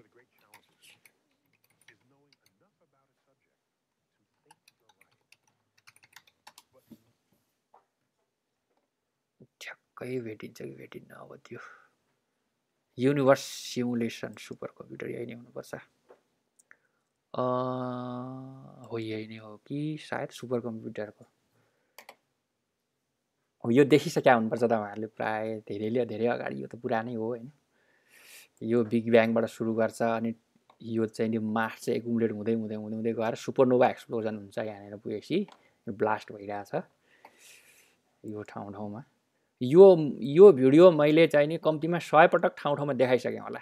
कस्तो भने यो ल्याबहरू पढाउनु पर्थ्यो। यो अब ग्रेजुएट स्टुडेन्ट छँदा एस्ट्रोनोमी ल्याबमा अब केटाकेटीले फकाउनु पर्यो फिजिक्स त एकदमै बवाल छ नि भन्नु पर्यो। पहिलो दिन यही भिडियोबाट सुरु हुन्थ्यो क्या। यस्तो थियो होइन। यो सिमुलेसनबाट बनाएको साह्रै रमाइलो छ, तपाईँले हेर्न सक्नुहुन्छ। अब यो सिमुलेसन गर्दाखेरि पनि थुप्रो स्टेपहरू हुन्छन् के। जस्तो अब भनौँ न 15-20 वटै फाइल प्रोग्राम मात्रै लेखेर कलेक्सन गर्दाखेरि नै 15-20 वटा फाइल हुन पुग्छ कि। त्यस्तो खाले लामो एक्जिक्युसन। मैले भन्न खोजेको के भने जुन प्रोग्राममा एकदमै धेरै स्टेपहरू छन्, ठाउँमा त्यसका लुपहरू एकदम ठुला लुपहरू छन् भने त्यसलाई प्यारलेलाइज गर्ने छिटो सकिन्छ। अब डिस्ट्रिब्युटेड कम्प्युटिङ कहाँ आउँछ त भन्दाखेरि डिस्ट्रिब्युटेड कम्प्युटिङ चाहिँ नि डेटा ठुलो भयो भने, जस्तो अब वालमार्टले चाहिँ नि पुरै डेटा राखेको छ, टेराबाइट 100 टेराबाइटको डेटा राखेको छ। कस्टमरको डेटा छ, कस्टमरको उमेरको एज रहेछ, एजको डिस्ट्रिब्युसन रहेछ होइन। तर अब 100 टेराबाइटको डेटा विभिन्न मेसिनमा, अब विभिन्न हार्ड डिस्कहरू पनि। अब एउटा हार्ड डिस्क 2 टेराबाइटको भन्दा थिएन भनौँ न। अब 5 वर्ष अगाडिको कुरा सोचौँ न। हार्ड डिस्क नै तपाईँको लाखौँवटा हार्ड डिस्कमा राखिरहेको छ डेटा। त्यो अब त्यसलाई त्यसमा चाहिँ अब एउटा अब्जेक्टिभ बनाइयो। ल मलाई चाहिँ नि डिफ्रेन्ट एजको चाहिँ टी सर्ट बनाउनु पर्यो फ्रीमा चाहिँ नि। वालमा टाइप गरेको फ्रीमा एडभर्टाइजको लागि कस्ता एजका मान्छे सबैभन्दा बढी छन्, कुन एजकालाई फिट हुने गरी बनाउनु पर्यो। स्मल कतिवटा बनाउनु पर्यो, मिडियम साइजको कतिवटा बनाउनु पर्यो। त्यो चाहिँ नि कस्टमरको चाहिँ एजको डिस्ट्रिब्युसन जान्न मन लाग्यो। अब मिन भ्यालुहरू धेरै ठुलो कुरा होइन। त्यो मिन भ्यालु एउटा स्ट्याटिस्टिकल डिस्ट्रिब्युसन पत्ता लगाउनु भने त कुनै ठुलो कुरो होइन। त्यो युनिभर्स सिमुलेसन जस्तो त होइन। तर डेटा ठुलो छ क्या। त्यस्तो भएको खण्डमा के गर्नुपर्छ त भन्दाखेरि तिनीहरूले डेटालाई फरक कम्प्युटिङ मेसिनमा बाँड्ने। 1000 टेराबाइट 100 टेराबाइटको डेटालाई 100वटा मेसिनमा बाँड्ने। एउटा मेसिनले 1 टेराबाइटको डेटाको चाहिँ जिम्मा लिन्छ र त्यसमा चाहिँ नि डिस्ट्रिब्युसन हेर्छ। मिन भ्यालु कति छ आदि इत्यादिहरू सबै निकाल्छ त्यसले। अर्को मेसिनले पनि त्यसै गरी निकाल्छ, अर्कोले निकाल्छ। यो फरक मेसिनलाई जिम्मा दिने कामलाई म्यापिङ भन्छ क्या। अब मिन भ्यालु मात्रै निकाल्ने, डिस्ट्रिब्युसन मात्रै निकाल्ने भन्ने हुन्न। अरू ट्रान्सफर्मेसन पनि गर्ने हुनसक्छ। साना धेरै ठुलो कुरो होइन। साना खाले त्यस्ता खाले ट्रान्सफर्मेसनहरू दिने त्यसलाई म्याप भन्छ। त्यसपछि सबैले निकालेको रिजल्टलाई जोडेर फेरि एउटा फाइनल रिजल्ट निकाल्ने कामलाई चाहिँ रिड्युस भन्छ के हो। यो म्याप रिड्युस त्यसरी जन्मेको छ। यो लार्ज डेटा हुँदाखेरि डिस्ट्रिब्युटेड कम्प्युटिङमा म्याप रिड्युस गरेर चाहिँ नि निकाल्ने भनेर भन्छ क्या। यो चाहिँ डिस्ट्रिब्युटेड कम्प्युटिङतिरको कुरा आयो। त्यही भएर म्याप रिड्युस चाहिँ एकदम फेमस छ। के हो त म्याप रिड्युस भनेर चाहिँ तपाईँहरूले खोज्न सक्नुहुन्छ यसको बारेमा। हाडुपको सबैभन्दा नाम चलेको, हाडुपलाई सबैभन्दा बढी प्रयोगमा आएकै चाहिँ त्यो म्याप रिड्युसको लागि थियो र अझै पनि अब त्यो प्रयोग भइ नै राखेको छ। त्यसमा प्लस अरू विभिन्न डेटाबेसका फङ्सनालिटीहरू हाइभ स्कुप दुनियाँभरिका त्यहाँ छन्। यो स्पार्क पनि त्यसको एउटा मेम्बरमा पर्छ। त्यसलाई हाडुप इकोसिस्टम भनेर भन्छ क्या। वेबरका सबैलाई लगेर जोडेर चाहिँ एउटा ठुलो प्लेटफर्म बनाउने यसको चाहिँ नि हाडुप इकोसिस्टम बनाउने। त यहाँ चित्र हेर्न पाइन्छ यसका इमेजहरू। जी अब लेटेस्ट कति सालको भन्ने हुन्छ। यस्तो खाले आयो। यो सबै मिलाएर यसले स्पार्क पनि त्यहीँ राखेको छ होइन। अझै राम्रो चित्र कहाँ छ। यो हाडुप इकोसिस्टम भन्ने आयो। भयभरका सबै राखेर एचडिएफएस भन्ने डेटाबेस डेटा राख्ने ठाउँ भयो, यान भने चाहिँ त्यहाँ डेटा तान्ने भयो, म्याप रिड्युस त्यसपछि त्यसमाथिबाट अब हामीले म्याप रिड्युस गर्ने हैन। डेटाका यहाँ अनेक खण्ड छ, यो स्कुप भन्ने छ, ओजाइ भन्ने छ, फ्लुम भन्ने छ। अब यो नाम मात्रले के गर्नु, थुप्रो छ यसमा हैन। यसको यिनीहरू भने फेरि थप्या थुप्रो थुप्रो त्यो अब एकदमै लार्ज बनाइदिन्छ क्या यिनीहरूको, जति थपे पनि हुने भयो त्यस्तो छ हैन। यो अब 5 वर्ष अगाडि मार्केटमा निकै नाम चलेको, अझै पनि मार्केटमा छ, यो गरिरहेछन् हैन। यो एउटा ए धेरै राम्रो। ल अब यो जेनरल इन्ट्रोडक्सन भयो डिस्ट्रिब्युटेड कम्प्युटिङ प्यारल भन्दा। अब त्यो यही नै सबै इन्ट्रोडक्सन यो होइन। अब विशेष गरी जान्न पर्यो भने यो मेरो बुझाइ हो हैन, मेरो बुझाइ हो, मैले यसै गरी बुझाएको छु। यसलाई अझ यसको डिपली जान्यो भने यसका चाहिँ नि थ्योरी त अझै कम्प्लिकेटेड होलान्, कति के छन्। हेट्रोजिनियस भन्ने आउँछ, दुईटै फेरि मिसाएर।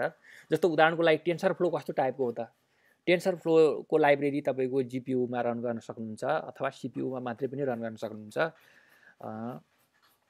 जिपियूमा रन गर्ने पनि टेन्सर फ्लो छ, त्यो चाहिँ प्यारलेलाइज गर्यो, प्यारलल कम्प्युटिङ युज गर्यो। अब फेरि यो स्पार्कले पनि टेन्सर फ्लो रन गर्छ। अब हेर्नुहोस् है, यहाँ हेटेरोजिनियस कम्प्युटिङ हुन जान्छ यो स्पार्कमा आइसकेपछि। स्पार्कमा के हुन्छ भने डेटा एकदमै लार्ज छ, त्यसले डिस्ट्रिब्युट गर्छ विभिन्न मेसिनमा चाहिँ हामीले डेटा राख्न सक्छौँ। विभिन्न मेसिनमा चाहिँ नि सेम अल्गोरिदमलाई, सेम टाइपको प्यारामिटर ट्युनिङलाई हामीले बाँडेर डिफ्रेन्ट मेसिनमा ट्युन गर्छौँ पहिला त्यहाँको डेटासँग हैन। त्यहाँ सेपरेट मेसिनमा प्यारलल कम्प्युटिङ सम्पन्न हुन्छ, फेरि त्यसलाई ल्याएर जोडेर चाहिँ नि तपाईँको फाइनल मोडल बनाउने काम हुन्छ।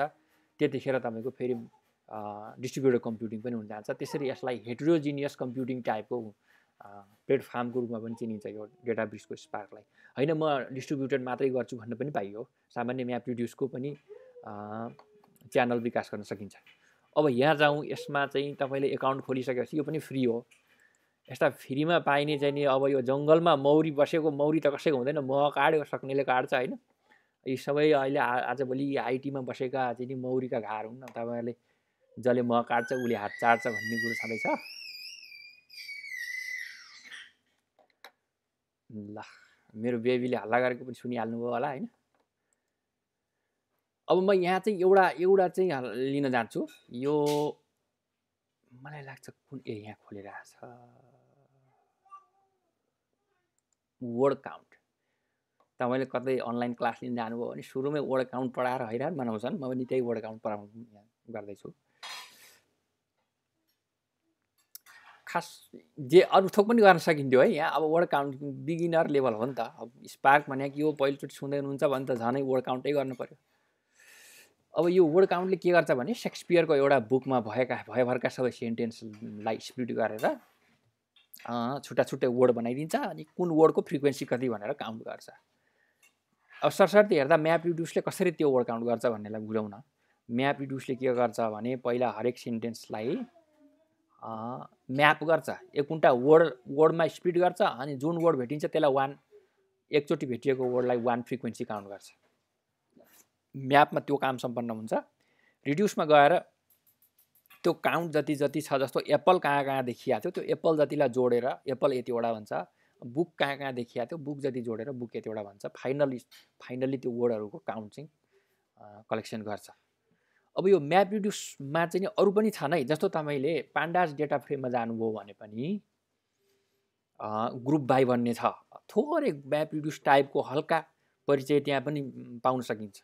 ग्रुप बाई फलानो कोलम भन्यो भने ग्रुप गर्छ, अनि काउन्ट अथवा सम गर्न सकिन्छ अथवा कलेक्ट पनि गर्न सकिन्छ। त्यही ग्रुप बाई फलानो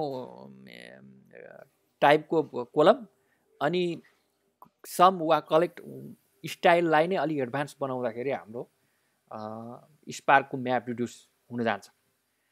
अब यहाँ चाहिँ कस्तो हुन्छ भने यसले अब स्पार्कले भित्रभित्र कसरी चाहिँ नि फरक मेसिनमा डेटा राख्छ, कतिवटा मेसिन लिने भन्ने कुराहरू छन् यहाँ। त्यसलाई चाहिँ जस्तो अब यो प्यारलेलाइज गर्दाखेरि हैन, यसले 4वटा चाहिँ नि मेसिन लिन्छ र यो वर्डलाई चाहिँ प्यारलेलाइज गर्छ। यदि 5वटा वर्डलाई 4वटा मेसिनमा प्यारलेलाइज गर्नुपर्छ भन्ने कुरा आउला हैन। यो उदाहरण मात्रै हो। प्यारलेलाइज गर्ने भनेको डिस्ट्रिब्युट गर्ने डेटालाई। त्यसपछि गएर अह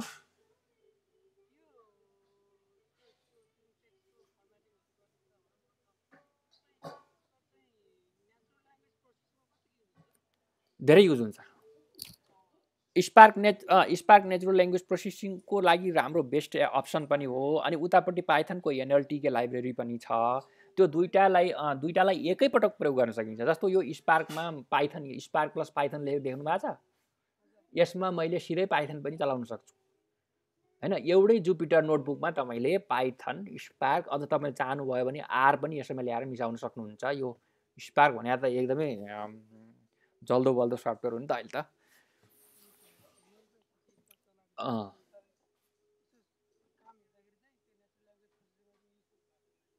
स्पार्कमा त मैले अस्ति मात्रै स्पार्कको चाहिँ नि एक दिने कन्फरेन्स थियो यहाँ वर्कसप थियो असाध्यै फ्रुटफुल भयो भने त म पहिल्यैदेखि वाच गरिरहेको थिएँ जति म अपडेट भएको थिएन स्पार्कको तर अस्ति मैले एउटा वर्कसप अटेन्ड गरेदेखि यति धेरै कुरा थाहा भयो यिनीहरूले अब टेन्सर फ्लोदेखि लिएर सबै मेसिन लर्निङ यही स्पार्कमै गर्न मिल्ने बनाइसकेको रहेछ डेटालाई त्यसै गरी राख्न मिल्ने डेल्टा लेक भन्ने डेटा राख्न मिल्ने प्लेटफर्म छ यसको यो स्पार्कलाई तपाईँले भन्नुहोस् है यो डेटा ब्रिक्सको स्पार्कलाई एकपटक यत्तिकै फुर्सदमा रमाइलोको लागि एक्सप्लोर गर्न सक्नुहुन्छ जस्तो कि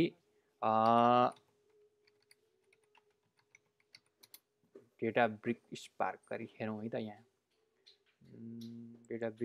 databricks.com यो कम्युनिटीवाला होइन यो चाहिँ अब जस्तो कस्टमर सल्युसन गेट स्टार्टेड के गर्छ यसको सोल्युसन यसको डकुमेन्ट त यति धेरै यति राम्रो डकुमेन्टेसन छ कि अलिकति मलाई यहाँ फेरि हो म सायद यताबाट जान सक्छु कि म एकचोटि यसको होममा जान्छु है त हो यहाँनिर जानुभयो भने पक्कै तपाईँले explore the quick start tutorial तेरिका यो नोटबुक अझै पनि यसले नोटबुक खोल्दैछ एकैछिन है त यसको फाइदा के छ भने यसका डकुमेन्टेसनमा भएका स्याम्पललाई सिधै हामीले यो क्लाउडको यो स्पार्क फ्रेमवर्कमा ल्याएर ट्राई गर्न सक्छौँ जस्तो मैले यहाँनिर थुप्रो कुराहरू ल्याएको छु जस्तो एमएल फ्लो एक्सपेरिमेन्ट भन्छ यसले machine learning ML flow library हो यसको यहाँ रिड डकुमेन्ट ल म यसलाई अर्कोमा खोल्छु है त म जस्तो यहाँबाट म डकुमेन्ट रिड गर्न थालेँ कति राम्रो छ अब यहाँनिर हेर्ने हो भने अब केसबाट गर्ने होइन एमएल फ्लो डिप लर्निङ यहाँ छ डिप लर्निङ है त ल डिप लर्निङमा जान्छु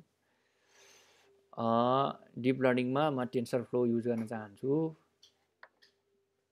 यहाँबाट यसले सुरु गर्यो यो कमान्डहरू यताउति भनेर के छ यहाँ सबै यसलाई मैले सिधै एकछिन है त यसको चाहिँ नि यसले अप्सन दिन्छ यसको सिधै लगेर चाहिँ नि स्पार्कमा रन गर भन्छ क्या यसले अब कहाँनिर छ यसको है त्यो अप्सन खोल्नुपर्छ अथवा यो ठ्याक्कै यही इक्जाम्पल नभए पनि अरू इक्जाम्पलमा त्यस्तो पाइन्छ यहाँ छ जस्तो यो नोटबुक हो टेन्सर फ्लो ट्युटोरियल एमएनआइएसटी अस्ति हामीले गरेको डेटाको चाहिँ नि यसले यो ट्युटोरियल दियो यो ट्युटोरियललाई सिधै हामीले गेट नोटबुक लिङ्क भन्यो होइन यहाँ गएँ म यहाँबाट मलाई चाहिँ नि यो आयो यो सिधै कपी गरेर अथवा यसलाई लिएर गएर म यहाँ जान्छु र नयाँ फाइल खोल्ने यहाँ पक्कै पनि ड्रप फाइल्स हो यो क्लिक ब्राउजमा जान्छु र एकैछिन है त यो त अपलोड गर्ने पो आएछ त यो अघि कपी गरेको लिङ्कलाई सिधै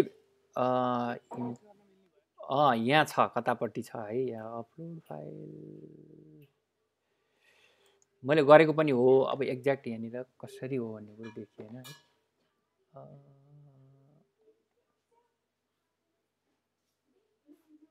यो चाहिँ डेटाको लागि मात्रै क्रिएट अ ब्ल्याङ्क नोटबुक भन्छ सायद यसमा हो कि क्लस्टर पाइथन एनिवे यो अलिकति एक्सप्लोर गर्नु भने तपाईँले भेटाउनुहुन्छ यहाँ यहाँ यो त्यो सिधै लिङ्कलाई पोस्ट गरेर तपाईँको नोटबुक यहाँ आउँछ सिधै तपाईँकोमा आइपुग्छ होइन त्यसरी मैले यहाँ तपाईँको कति छन् मसँग त्यस्ता यहाँ हेर्नु न सबै मैले त्यसै गरी ल्याएको हो ती स्याम्पलहरू सबै मेरो डिप लर्निङको पनि यही छ होला लगभग क्विक स्टार्ट डेल्टा लेक भन्नेको रहेछ यहाँ, जस्तो म खोल्छु एउटा। यो डेल्टा लेक भन्नेको चाहिँ अस्तिको यो वर्कसपबाट चाहिँ मैले यो ट्राई गरेको, सिधै यसमा इम्पोर्ट गर्न मिल्छ। ल ठिक छ, अब ब्याक टु हाम्रो एनएलपीमा जाउँ, वर्ड काउन्टमा। ल वर्ड काउन्ट खोल्छु है त।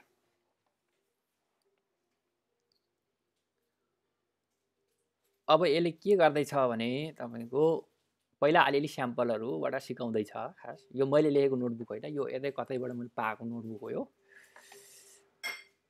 तर यो मैले फुल्ली रन गरेर यसको के हो भन्ने कुरो चाहिँ मैले हेरेको छु यसको।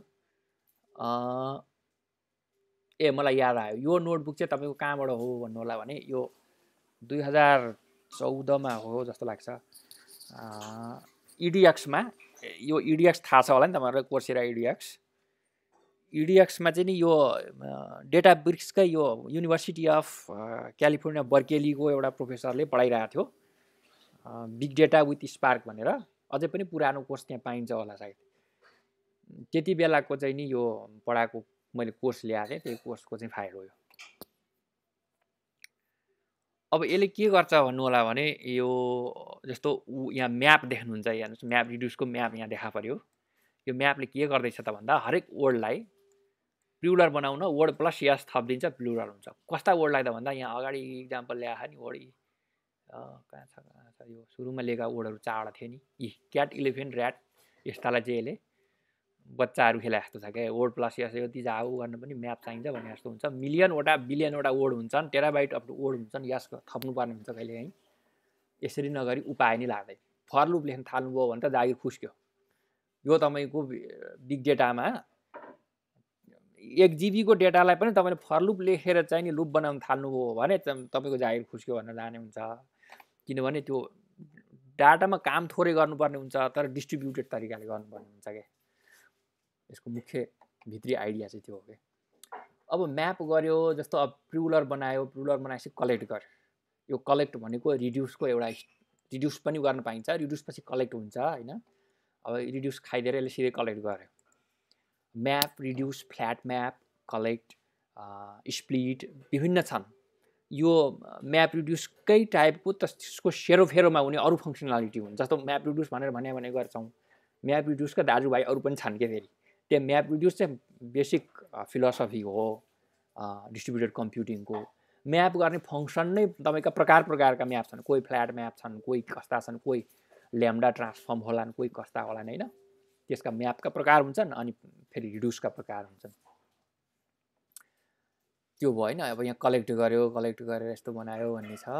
पछि गएर यसलाई त्यही प्लुरल पनि अर्को तरिकाले गर्न सकिन्छ भनेर यहाँ गरिरहेछ होइन। अब म अलिकति जस्तो अब यस्तो खाले म्याप गर्यो, वर्ड काउन्टको लागि कस्तो खाले म्याप गर्नु पर्यो, क्याट एउटा, इलिफेन्ट एउटा, ऱ्याट एउटा, हरेक वर्डलाई वर्ड र काउन्ट लेखेर एउटा छुट्टा छुट्टै टुपल्स जस्तो विकास गर्नु पर्यो। यहाँ ऱ्याट एउटा भन्नु पर्यो, क्याट एउटा भन्नु पर्यो होइन। यस्ता कलेक्सनको काम के हो त भन्दा पछि गएर यसको इलिफेन्ट जति तानेर इलिफेन्ट कतिवटा सबै जोड दिन्छौँ क्या हामीले होइन। यो चाहिँ अब म्याप गर्ने तरिका भयो। यो वर्ड काउन्टको लागि एक प्रकारले म्याप गरिएला, अर्को उद्देश्यले अर्को प्रकारले म्याप गरिएला होइन। म्यापको पनि आफ्नो प्रकार हुनसक्छ। कहाँ गएर हामी जोड्छौँ त यो भन्दाखेरि तपाईँको यो एसर्ट इक्वल भनिरहेको छ नि, यसलाई वास्ता नगर्नु यो नोटबुकमा। यो करेक्ट टेस्ट पास भनिरहेको छ। यो ग्रेडिङको लागि बनाइएको सेल मात्रै हो, अटोमेटिक ग्रेडिङ गर्थ्यो यसले। अब यहाँनिर गएर अझै तल जान्छु म चाहिँ। यहाँ अब कहाँनिर गएर जोड्छु भने देखाउन चाहन्छु कि खास यो रिड्युस बाई की आयो। यो वर्ड म्याप गरेपछि रिड्युस बाई की गर्छ। यसले के गर्छ त भने ऱ्याट 2वटा, इलिफेन्ट एउटा, क्याट 2वटा सबैलाई जोड्छ क्या। हरेक एबी त्यस्तो भेटिएमा की सेम की भएका हरेक एबी भेटिएमा जोड्नु भने हो क्या। यो एबी ए प्लस बी यस्तो ल्याम्डा ट्रान्सफर्मेसन बनाइरहेको छ यहाँ ल्याम्डा फङ्सनबाट। अब यो सबैलाई एकै ठाउँमा राख्दा कस्तो हुन्छ त, एउटै लाइनमा चाहिँ हामीले पहिला म्याप गर्ने, अनि रिड्युस बाई की गर्ने, अनि कलेक्सन गर्ने, यी सबै मल्टिपल स्टेपलाई एउटै लाइनमा लेखिदिन सक्छौँ। पहिला चाहिँ नि डेटालाई डिस्ट्रिब्युट गर्ने, प्यारलेलाइज गरेर डिस्ट्रिब्युट गर्ने, त्यसमा म्याप गर्ने, त्यसमा रिड्युस गर्ने, फाइनली रिजल्ट निकाल्ने। यो सिङ्गल स्टेपमा लेख्दाखेरि यस्तो भयो, सब अल टुगेदर लेख्दाखेरि यस्तो हो। यही हो बेसिक प्रिन्सिपल तपाईँको म्याप रिड्युस, यसले वर्ड काउन्ट यसै गरी गर्छ। अब लार्ज डेटालाई कसरी गर्छ? लार्ज डेटाको चाहिँ नि मेरो यहाँ कहाँनिर जान्छ, कहाँ छ, यहाँ छ, लोड ए टेक्स्ट फाइल। यो टेक्स्ट फाइल चाहिँ नि लोड गरेर shakespeare.txt भन्ने डेटा छ, त्यो डेटालाई लोड गर्छ। त्यसपछि गएर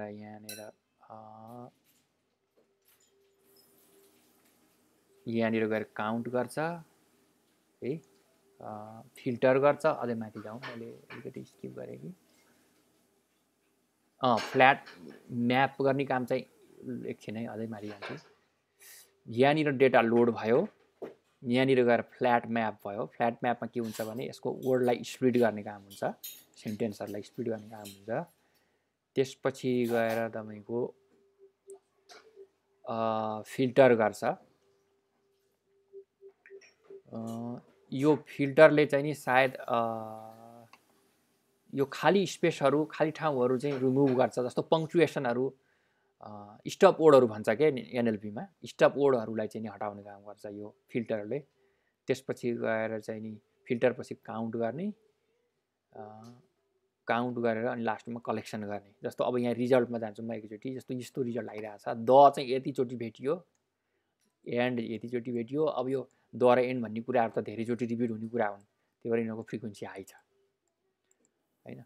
अब यसलाई के भइरहेछ भनेर तपाईँहरू सुरुबाट माथिबाट पढेर आउनुभयो भने यसको मुख्य कुराहरू बुझ्नुहुन्छ। जस्तो in general creating a base आरडिडी and pair आरडिडी, counting pair आरडिडी, finding unique words and mean value, apply word count, यस्ता स्टेपहरू हुन् यसका मुख्य उद्देश्य भनिरहेको छ यसले। अब इन जनरल तपाईँले के बुझ्नु पऱ्यो भने पहिलो कुरा त स्पार्क भन्ने सफ्टवेयर रहेछ मार्केटमा, त्यसले डिस्ट्रिब्युटेड कम्प्युटिङ गर्दो रहेछ, त्यसले डेटालाई विभिन्न मसिनमा बाँडेर विभिन्न मसिनमा एकैचोटि छरिएर चाहिँ यो सफ्टवेयरले काम गर्न सक्ने क्षमता रहेछ यो सफ्टवेयरको भन्ने बुझ्नु पर्यो। त्यसपछि गएर अनि यसको टेक्निक चाहिँ म्याप रिड्युस टाइपको रहेछ। म्याप जुनसुकै अब बिग डेटा प्रब्लम, जुन प्रब्लमलाई हामीले म्याप रिड्युस प्याराडाइममा झार्न सक्छौँ त्यस्ता प्रब्लमलाई मात्रै यसले गर्न सक्छ। अरू प्रब्लमलाई चाहिँ अरू नै प्याकेजहरू छन्, मेसिन लर्निङ पनि यसले गर्न सक्छ स्पार्कले, त्यसका अरू लाइब्रेरीहरू पनि छन्। जति बेला म्याप रिड्युस टाइपको समस्या आउँछ त्यति बेला यस्तो खाले काम गर्नुपर्छ भन्ने कुरा आयो।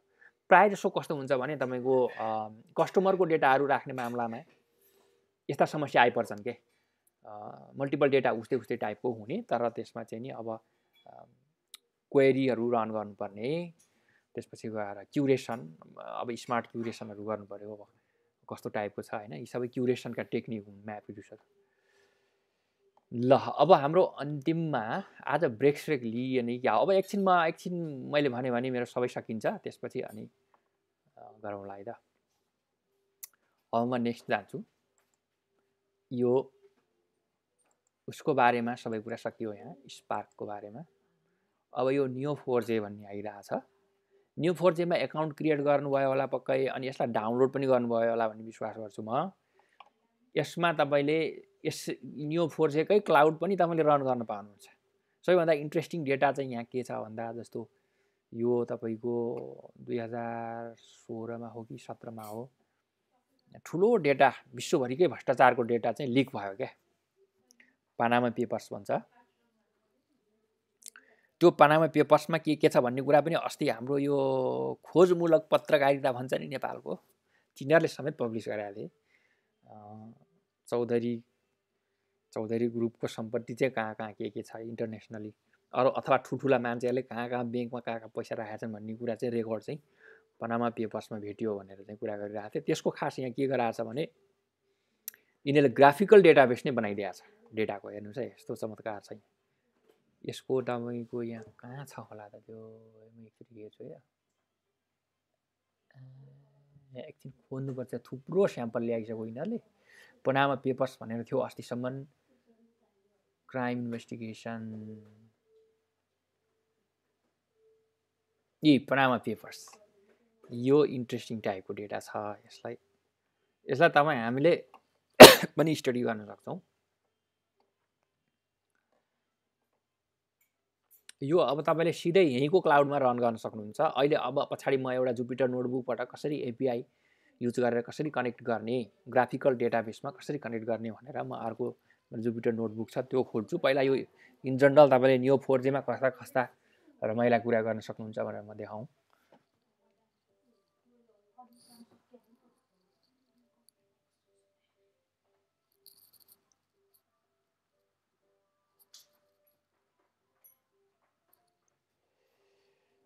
राम्रै टाइम लिएला जस्तो छ। ए लन्च ब्राउजर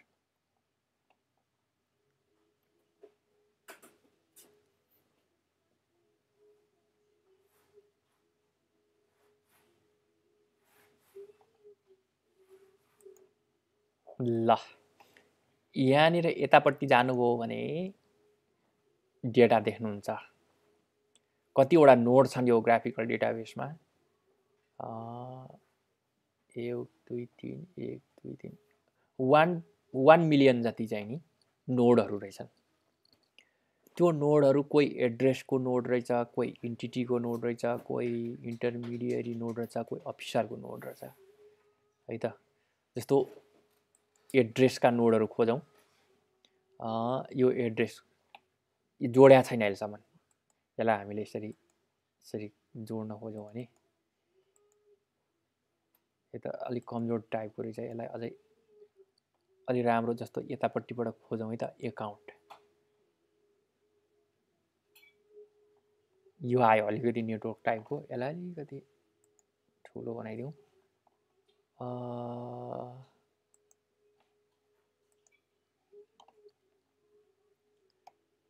कुन चाहिँ क्लिक गर्यो भने अलि झकास टाइपको नेटवर्क आउला त।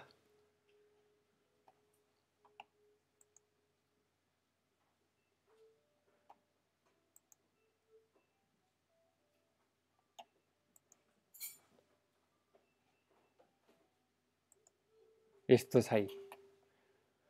अब यो रातो निलो फरक फरक मिनिङ छ यसको। अब निलो भनेको अफिसरहरू भए, रातो भनेको इन्टिटी भए। अनि यो एउटा पिङ्क कलरको रहेछ, यहाँ देखिया छैन। जस्तो यसलाई इन्डिभिजुअली यसलाई क्लिक गर्नुभयो भने यहाँ ओहो यहाँ पो रहेछ त चमत्कार त, यस्तो देखाइरहेछ होइन। जस्तो यसलाई क्लिक गरौँ। अब यो यस्तै खेल्ने हो त यो ब्राउजर भने। खास यो एउटा भिजुअलाइजेसनको लागि मात्रै हो, यसमा लिमिट हुन्छ। वास्तविक कोड जसले चाहिँ नि यो ग्राफिकल डेटाबेसमा क्वेरी गरिरहेछ त्यो कोड चाहिँ यो हो। यहाँ छ यो यहाँ देख्नुहुन्छ match P equals to bracket अनि फेरि ड्यास अनि ब्राकेट आर चाहिँ auditor of relationship auditor of भएको अडिटर अफ रिलेसनसिप भएको जुनसुकै दुईटा नोडको बिचमा भएको भए पनि रिटर्न गर्नु। यस्ता चाहिँ 25 वटा मात्रै दिनु भनेर भने हो कि लिमिट 25। लिमिट 25 लाई मैले 50 गरिदिएँ भने के हुन्छ? यसलाई एकचोटि एकैछिन है ल लिमिट चाहिँ म 50 हालिदिन्छु है त। योलाई फेरि यो क्वेरीलाई म रन गर्छु। यस्तो यो क्वेरी जुन छ यसलाई साइफर क्वेरी भन्छ न्यू 4Gमा। झन्डै तपाईँले कतै एसक्युएल चलाएको देखेको हुनुहुन्छ नि, कता कता एसक्युएल जस्तो पनि देखिन्छ तर ठ्याक्कै त्यस्तो छैन। यो आयो अलि लार्ज टाइपको आयो है। म यसलाई फेरि ठुलो बनाउँछु। यस्तो आयो, अलि धेरै आयो चाहिँ।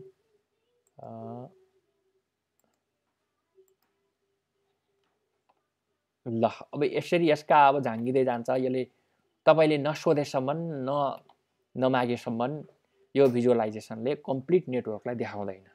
यिनीहरू के हुन् भने यो टिप अफ द आइसबर्ग जस्तो के, जम्मै आइसबर्गको पार्ट चाहिँ भित्र छ, माथि माथि थोरै देखाउँछ। किनभने यो जति देखिया छ यो तपाईँको यो क्वेरीले गर्छ। क्वेरी कस्तो हालिराख्नु भएको छ भन्ने कुराले गर्छ। अब यो देखिएका डेटाको हामीले टेबल पनि हेर्न सक्छौँ। जस्तो त्यहाँ देखिएका नोडको डिटेल हो यो। यसरी टेक्स्टको रूपमा डिटेल आउँछ। यो टेक्स्ट भयो, यो टेबल भयो होइन। अनि यो चाहिँ कोडले कसरी खोज्यो भन्ने कुरा छ। यो चाहिँ क्वेरी यो हो। यसको समरी समरी हो खोल्न मिल्ने यस्तो समरी छ। यी तपाईँले सजिलै देख्न सक्नुहुन्छ। जेसन फाइल स्ट्रक्चरमा छ यो। हेर्नुहोस् यी पाइथन डिक्सनरी भनिन्छ पाइथनमा। जनरली यो जेसन फाइल जेसन स्ट्रक्चर हो यो। यसरी बसिरहेछ। अब यो डेटा कहाँबाट आउँछ, यो डेटा कहाँ छ त यस्तो भन्दाखेरि तपाईँको ग्राफिकल डेटाबेस हुन्छ। ग्राफिकल डेटाबेसमा डेटालाई नोडमा पनि राख्न सकिन्छ। हामीले ग्राफ त पढ्यौँ नि त अस्ति। ग्राफ डेटालाई नोडको प्रपर्टीको रूपमा पनि राख्न सकिन्छ अनि एज अथवा रिलेसनसिपको प्रपर्टीको रूपमा पनि राख्न सकिन्छ। ती डेटाहरू नोड र एजमा बसिरहेका हुन्छन्। तपाईँको क्वेरीले ती सबै डेटालाई तानेर जेसन डिक्सनरी बनाएर पठाइदिन्छ। यस्तो स्ट्रक्चरमा आउँछ। यस्ता खाले ग्राफिकल डेटाको के फाइदा छ त भन्दा कहिलेकाहीँ समस्या ग्राफिकल डेटाबेसले नै सजिलो गरी सल्भ गर्न सक्ने समस्या हुन्छन् के कहिलेकाहीँ। सधैँ तपाईँले फाइललाई एक्सेल फाइलमा राखेर के अरे डेटालाई एक्सेल फाइलमा राख्ने अथवा जेसन डिक्सनरीमै राखेर मात्रै गर्दा कम्प्लेक्सिटी हाई हुन्छ। कस्तो अल्गोरिदम छ, अब ग्राफ स्ट्रक्चरको डिमान्ड गरिरहेछ, अल्गोरिदम पनि ग्राफमा सजिलो रन हुनेछ। तर तपाईँले पाइथनको चाहिँ नि पान्डा चलाउन थाल्नुभयो भने त्यसको कम्प्लेक्सिटीले गर्दा तपाईँले त्यो प्रब्लम सल्भ गर्नै नसक्ने अवस्थामा पुग्न सक्छ। त्यस्ता समस्या हुन्छन्। जस्तो उदाहरणको लागि कुराहरू ल इन्टरनल टुरिज्मको चाहिँ नि हामीले ग्राफिकल डेटाबेस बनाउन चाह्यौँ। घुमिरहेछन् मान्छे, कोही कहिले पोखरा गयो, त्यही मान्छे कहिले इटरी गएको छ होइन, कहिले काठमाडौँ गयो, कहिले कहाँ गयो, घुमिरहेछ। उसको घुम्ने ठाउँहरू सबै नोड भए। पोखरा नोड भयो, पोखराको नोडमा हामीले कस्ता कस्ता प्रपर्टी राख्न सक्छौँ। पोखरामा फेवाताल छ, दुनियाँभरिको ठाउँ सबै पोखराको नोडको प्रपर्टी हो होइन। अनि त्यो घुम्ने मान्छे पनि एउटा नोड हुनसक्छ। अनि घुमाउने एजेन्टहरू ट्राभल एजेन्सी पनि नोडहरू हुन सक्छन्। अब तिनीहरू बिचमा कसरी ग्राफ क्रिएट हुन्छ त भन्दा त्यो पोखरासँग त्यो घुम्ने मान्छे लिङ्क कनेक्सन हुन्छ। त्यो लिङ्कको रिलेसनसिप चाहिँ ट्राभल गर्छ, भिजिट गर्छ, भिजिट चाहिँ रिलेसनसिप हुनसक्छ। त्यो भिजिटभित्र कस्ता डेटा राख्न सकिन्छ, भिजिटको उद्देश्य हुनसक्छ, एजुकेसनल टुर भएर भिजिट गर्यो कि उपचारको लागि भिजिट गर्यो कि कस्ता कस्ता उद्देश्यहरू लिएर भिजिट गर्यो, त्यो चाहिँ त्यो मान्छे र पोखरा बिचको जुन लिङ्क बनेको छ त्यो लिङ्कमा चाहिँ त्यस्ता इन्फर्मेसन राख्न सकिन्छ। अनि एउटा मान्छेले विभिन्न सिटीहरूमा लिङ्क बनाउन सक्छ। पहिलोपटक पोखरा घुम्यो, दोस्रो पटक चाहिँ काठमाडौँ घुम्यो। अथवा भिजिट गर्ने मान्छेहरूलाई हामीले नोड नबनाएर एउटा ऱ्यान्डम वाकर जस्तो पनि, ऱ्यान्डम वाक गर्ने एजेन्ट जस्तो पनि बनाइदिन सक्छौँ। विभिन्न मोडलहरू प्रस्तुत गर्न सकिन्छ होइन। त्यो अब ल जस्तो अब के चाहियो, उसको ट्राभल गर्ने प्याटर्न खोज्नु पर्यो। पोखरा सोखरा पूर्वतिरका सबै सहर भिजिट गर्यो, एकदम घुम्ने खाने मान्छे रहेछ। डडेलधुराको होटलले चाहिँ नि उसलाई उपहार पठायो, तपाईँलाई चाहिँ नि 50% चाहिँ डिस्काउन्ट हुन्छ हाम्रो होटलमा आएर बस्नुभयो भने पनि पुरा राम्रो हुने हो कि एडभर्टाइजमेन्टको लागि होइन। प्रिडिक्ट गर्न सकियो यो पश्चिमतिर घुम्न सक्छ, पूर्व सबै भ्याइसक्यो, पश्चिम घुम्ने प्रोबेबिलिटी बढी छ कि। त्यस्ता कुराहरू चाहिँ हामीले ग्राफमा उसको चाहिँ नि घुम्ने नेचरलाई स्टडी गरेर प्रिडिक्ट गर्न सक्छौँ। त्यस्तालाई लिङ्क प्रिडिक्सन पनि भनिन्छ ग्राफमा।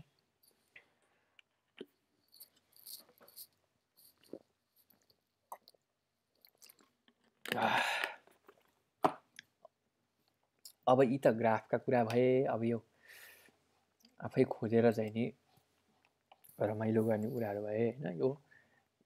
यो यति चलाउनलाई तपाईँले आफ्नो कम्प्युटरमा लगाएर गएर चाहिँ नि Neo4j इन्स्टल गर्नु पर्दैन। यो त क्लाउडमै छ नि त। तपाईँले एकाउन्ट क्रिएट गरेपछि यस्तो कुरा गर्न सक्नुहुन्छ। अब रियल प्रोग्रामरले के गर्नु, डेभलोपरले त यस्तरी भाँडाकुटी खेलेर बस्दैन। डेटा साइन्टिस्ट र डेभलोपरले यो गर्ने काम यस्तो होइन। यो त हाम्रो अब सिकाहरूलाई यसो रमाइलो, ओहो क्या रमाइलो भन्नलाई मात्रै हो। खास कसरी काम गर्नुपर्छ त यो ग्राफिकल डेटाबेसमा भन्दाखेरि तपाईँले चाहिँ नि यस्तो मजाले एउटा नोटबुक बनाएर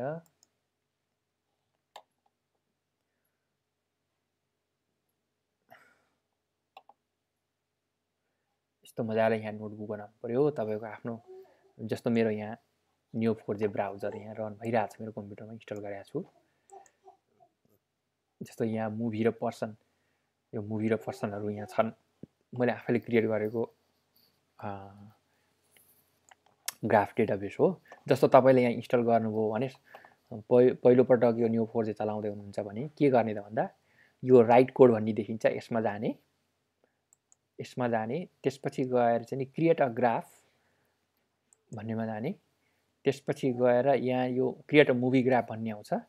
त्यसलाई क्रमशः यो आउँछ। यो एकदमै धेरै छ। यसले मुभीको एउटा ग्राफ, मुभी ग्राफ भनेको यो मुभीमा चाहिँ नि एक्टर एक्ट्रेसहरू, डिरेक्टर को, मुभीको नाम के, एउटा एक्टरले कतिवटा मुभीमा काम गर्यो आदि इत्यादिको ग्राफ बनाएको छ। यसलाई क्लिक गर्नुभयो भने यहाँ यो सबै साइबर क्वेरी चाहिँ यो लन्च गर्ने सेलमा जान्छ। अनि यसलाई यसरी यहाँबाट रन ठोकिदिनु भयो भने तपाईँको मुभी ग्राफ रेडी हुन्छ। त्यो मुभी ग्राफ रेडी भयो कि भएन भनेर चाहिँ तपाईँले यहाँ गएर हेर्न सक्नुहुन्छ। जस्तो यहाँ मैले यो क्लिक गरेँ नि, यहाँनिर तपाईँको मुभी देखिनुपर्छ क्या। यस्तो मुभी देखियो भने तपाईँको ग्राफ रेडी भयो। कहिलेकाहीँ के समस्या हुन्छ भने तपाईँको ग्राफ डिबी नै कनेक्टेड भएको हुँदैन। त्यसको लागि यो यस्तो खाले यो Neo4j डेस्कटप इन्स्टल गर्नुभएको छ भने यहाँ गएर यसलाई स्टार्ट गर्नुपर्छ। यहाँ अहिले स्टार्ट भइरहेको छ, मैले यो छोएँ भने स्टप हुन्छ। त्यहाँ गएर स्टार्ट गर्ने, त्यसपछि यहाँ म्यानेजमा गएर चाहिँ नि हेर्ने। जस्तो यहाँ यो फोल्डर यिनीहरू यो छ कि छैन। जस्तो यो डेटाबेस ओपन फोल्डर गऱ्यो भने यो डेटा कहाँ छ यसले देखाउँछ। त्यो डेटाबेस छ कि छैन भनेर हामीले हेर्न पनि सक्छौँ। ल अहिलेलाई म यहाँ देखाएँ डेटाबेस है, मेरो यहाँनिर छ भनेर म हेर्न सक्छु। अब अहिले मलाई चाहिएन, म यसलाई लुकाइदिन्छु। तपाईँले जति चलखेल गर्नुहुन्छ, यसलाई एक्सप्लोर गर्नुहुन्छ, त्यति नै सिक्ने कुरा हो। जस्तो यो मुभी रेडी भइसकेपछि यो Neo4j को युजर र पासवर्ड जुन तपाईँले यो सुरुमा लगइन गर्दाखेरि युजर पासवर्ड क्रिएट गर भन्छ, त्यो युजर पासवर्ड चाहिँ कतै लेखेर राखिराख्नु होला। त्यसलाई चाहिँ नि यहाँ लगेर यो URL को ठाउँमा चाहिँ बोल्ट यो लोकल होस्ट 7687 भन्ने राख्ने। अनि युजर अब के छ त्यही राख्ने, युजर र पासवर्ड दुइटै। अनि यो चाहिँ एपिआई क्रिएट गर्ने, यसले चाहिँ ग्राफ डेटाबेससँग कनेक्सन गर्छ। यसले अगाडिको MongoDB भने जस्तै हो यो पनि। यस पछाडि अब हामीले के गर्छौँ भने अघिको मुभीको डेटालाई चाहिँ नि तान्छौँ। त्यहाँ डेटाबेसमा चाहिँ नि नोड र एजको रूपमा जुन डेटा बसेको थियो त्यसलाई तानेर हामी यहाँ हेर्न चाहन्छौँ। जस्तो यो क्वेरी गरिरहेछौँ, एउटा पर्सन, त्यहाँ त्यो मुभी ग्राफमा कतिजना पर्सन छन् सबैको डेटा दे भनेर यसले माग्यो हैन। त्यसपछि गएर यहाँनिर अझ गरिरहेछ। जस्तो पर्सनमा चाहिँ नि त्यो पर्सनको नाम, कहाँबाट आएको form, aided title, aided born, aided hobby सबै दे। यसको लिमिट चाहिँ 5 राखिरहेछ। 5 वटा त्यस्तो दियो भने 5 वटा आयो, यस्तो आयो हैन। यसरी क्वेरीहरू गर्दै गइरहेछौँ। त्यसपछि गएर अब यो खास इन्ट्रेस्टिङ के छ भने पहिला यसरी क्वेरी लेख्ने, यो साइफर क्वेरीलाई यसरी क्वेरीको रूपमा लेख्ने। पछि गएर अनि ड्राइभर क्रिएट गरेर driver.session भनेर चाहिँ यो यसलाई Neo4j ड्राइभर भन्छ। Neo4j ड्राइभर भनेको पाइथनमा लेखिएको पाइथन प्याकेज हो, जुन प्याकेजले तपाईँलाई Neo4j को ग्राफिकल डेटाबेससँग एपिआई को मद्दतबाट कनेक्सन गरेर डेटा तान्न र त्यसलाई जुपिटर नोटबुकमा पब्लिस गर्नलाई मद्दत गर्छ। त्यसैले हामीले यहाँ सेसन भनिरहेको छौँ। सेसन.रन यो क्वेरी, यो क्वेरीलाई लगेर Neo4j ग्राफ डेटाबेसमा रन गरेर आएको डेटालाई चाहिँ यहाँ उपलब्ध गराऊ भने हो यहाँनिर। त्यसपछि यो डेटा चाहिँ यहाँ उपलब्ध हुन्छ। अब यस्ता खाले यहाँ छन् थुप्रो इक्जाम्पलहरू, यसमा तपाईँले हेर्न सक्नुहुन्छ। जस्तो अब सर्टेस्ट पाथ के हुनसक्छ दुईवटा नोडको बिचमा हैन। सर्टेन नोडको चाहिँ नि नेबरहुडमा के छ। जस्तो यहाँ नेबरहुडमा के छ भनेर निकालिरहेछ। Find the list of movie भनिरहेछ। यो हेर्नु तपाईँहरूलाई एकचोटि। यो जुपिटर नोटबुक तपाईँ आफ्नै कम्प्युटरमा रन गर्न सक्नुभयो, Neo4j इन्स्टल गर्न सक्नुभयो, यो रन गर्न सक्नुभयो भने नै यसैलाई नै उपलब्धि मान्न सकिन्छ। कम्तीमा Neo4jसँग फेमिलियर हुनुभयो भन्ने म मान्छु। यही नै हो हाम्रो यसको यो Neo4j ट्युटोरियलको उद्देश्य। अब योभन्दा पछाडि अब Neo4jलाई प्रयोग गरेर थुप्रो काम गर्न सकिन्छ। अघि नै मैले टुरिज्मको इक्जाम्पल दिएँ, त्यस्ता त कति छन् हैन। ड्रोनको एउटा अस्ति नै हामी प्रोजेक्ट गर्दै थियौँ ग्राफ अल्गोरिदममा, जुन ड्रोन नेटवर्क एक्सबाट ड्रोनको प्रोजेक्ट गर्दै हुनुहुन्थ्यो। त्यही प्रोजेक्टलाई हामीले Neo4jमा पनि गर्न सक्छौँ। त्यसै गरी ग्राफ क्रिएट गरेर त्यो ड्रोनको चाहिँ नि तपाईँको स्टेसन, चार्जिङ स्टेसनहरू नोड हुन्छन्, स्टार्ट र इन पोइन्टहरू पनि नोड हुन्छन्। अनि ड्रोनहरू चाहिँ ऱ्यान्डम वाक गर्छ त्यो नेटवर्कमा भन्ने किसिमको कन्सेप्ट थियो। ल अब बिग डेटा भनेको यति मात्रै होइन। बिग डेटाका टुल भनेका हाडुपतिर जानुभयो भने अघि इकोसिस्टम देखिहाल्नु हो, समुद्र जस्तो देखिन्छ हैन। तर आत्तिनु हुँदैन, त्यो सबै टुलहरू एक दिनमै सिकिन्छन्, ठुलो कुरो छैन। यसमा अझै इलास्टिक सर्च भन्ने एउटा इन्डेक्सिङ टुलहरू पनि मैले ल्याउने कि भनेर सोचिरहेको थिएँ। अब त्यो ल्याएको भए त 3 घन्टा लाग्ने रहेछ। अब अहिलेलाई अब यति नै गरौँ। के छ तपाईँहरूलाई अरू केही इन्ट्रेस्टिङ केही कन्सेप्ट छ कि? यसैलाई तपाईँहरूले अब एकचोटि आफैले गरिहेर्नु। कम्तीमा एकाउन्ट बनाएर अलिअलि एक दुईवटा फाइल भए पनि रन भयो भने कम्तीमा बिग डेटाका टुलहरू रहेछन् भन्ने थाहा हुन्छ।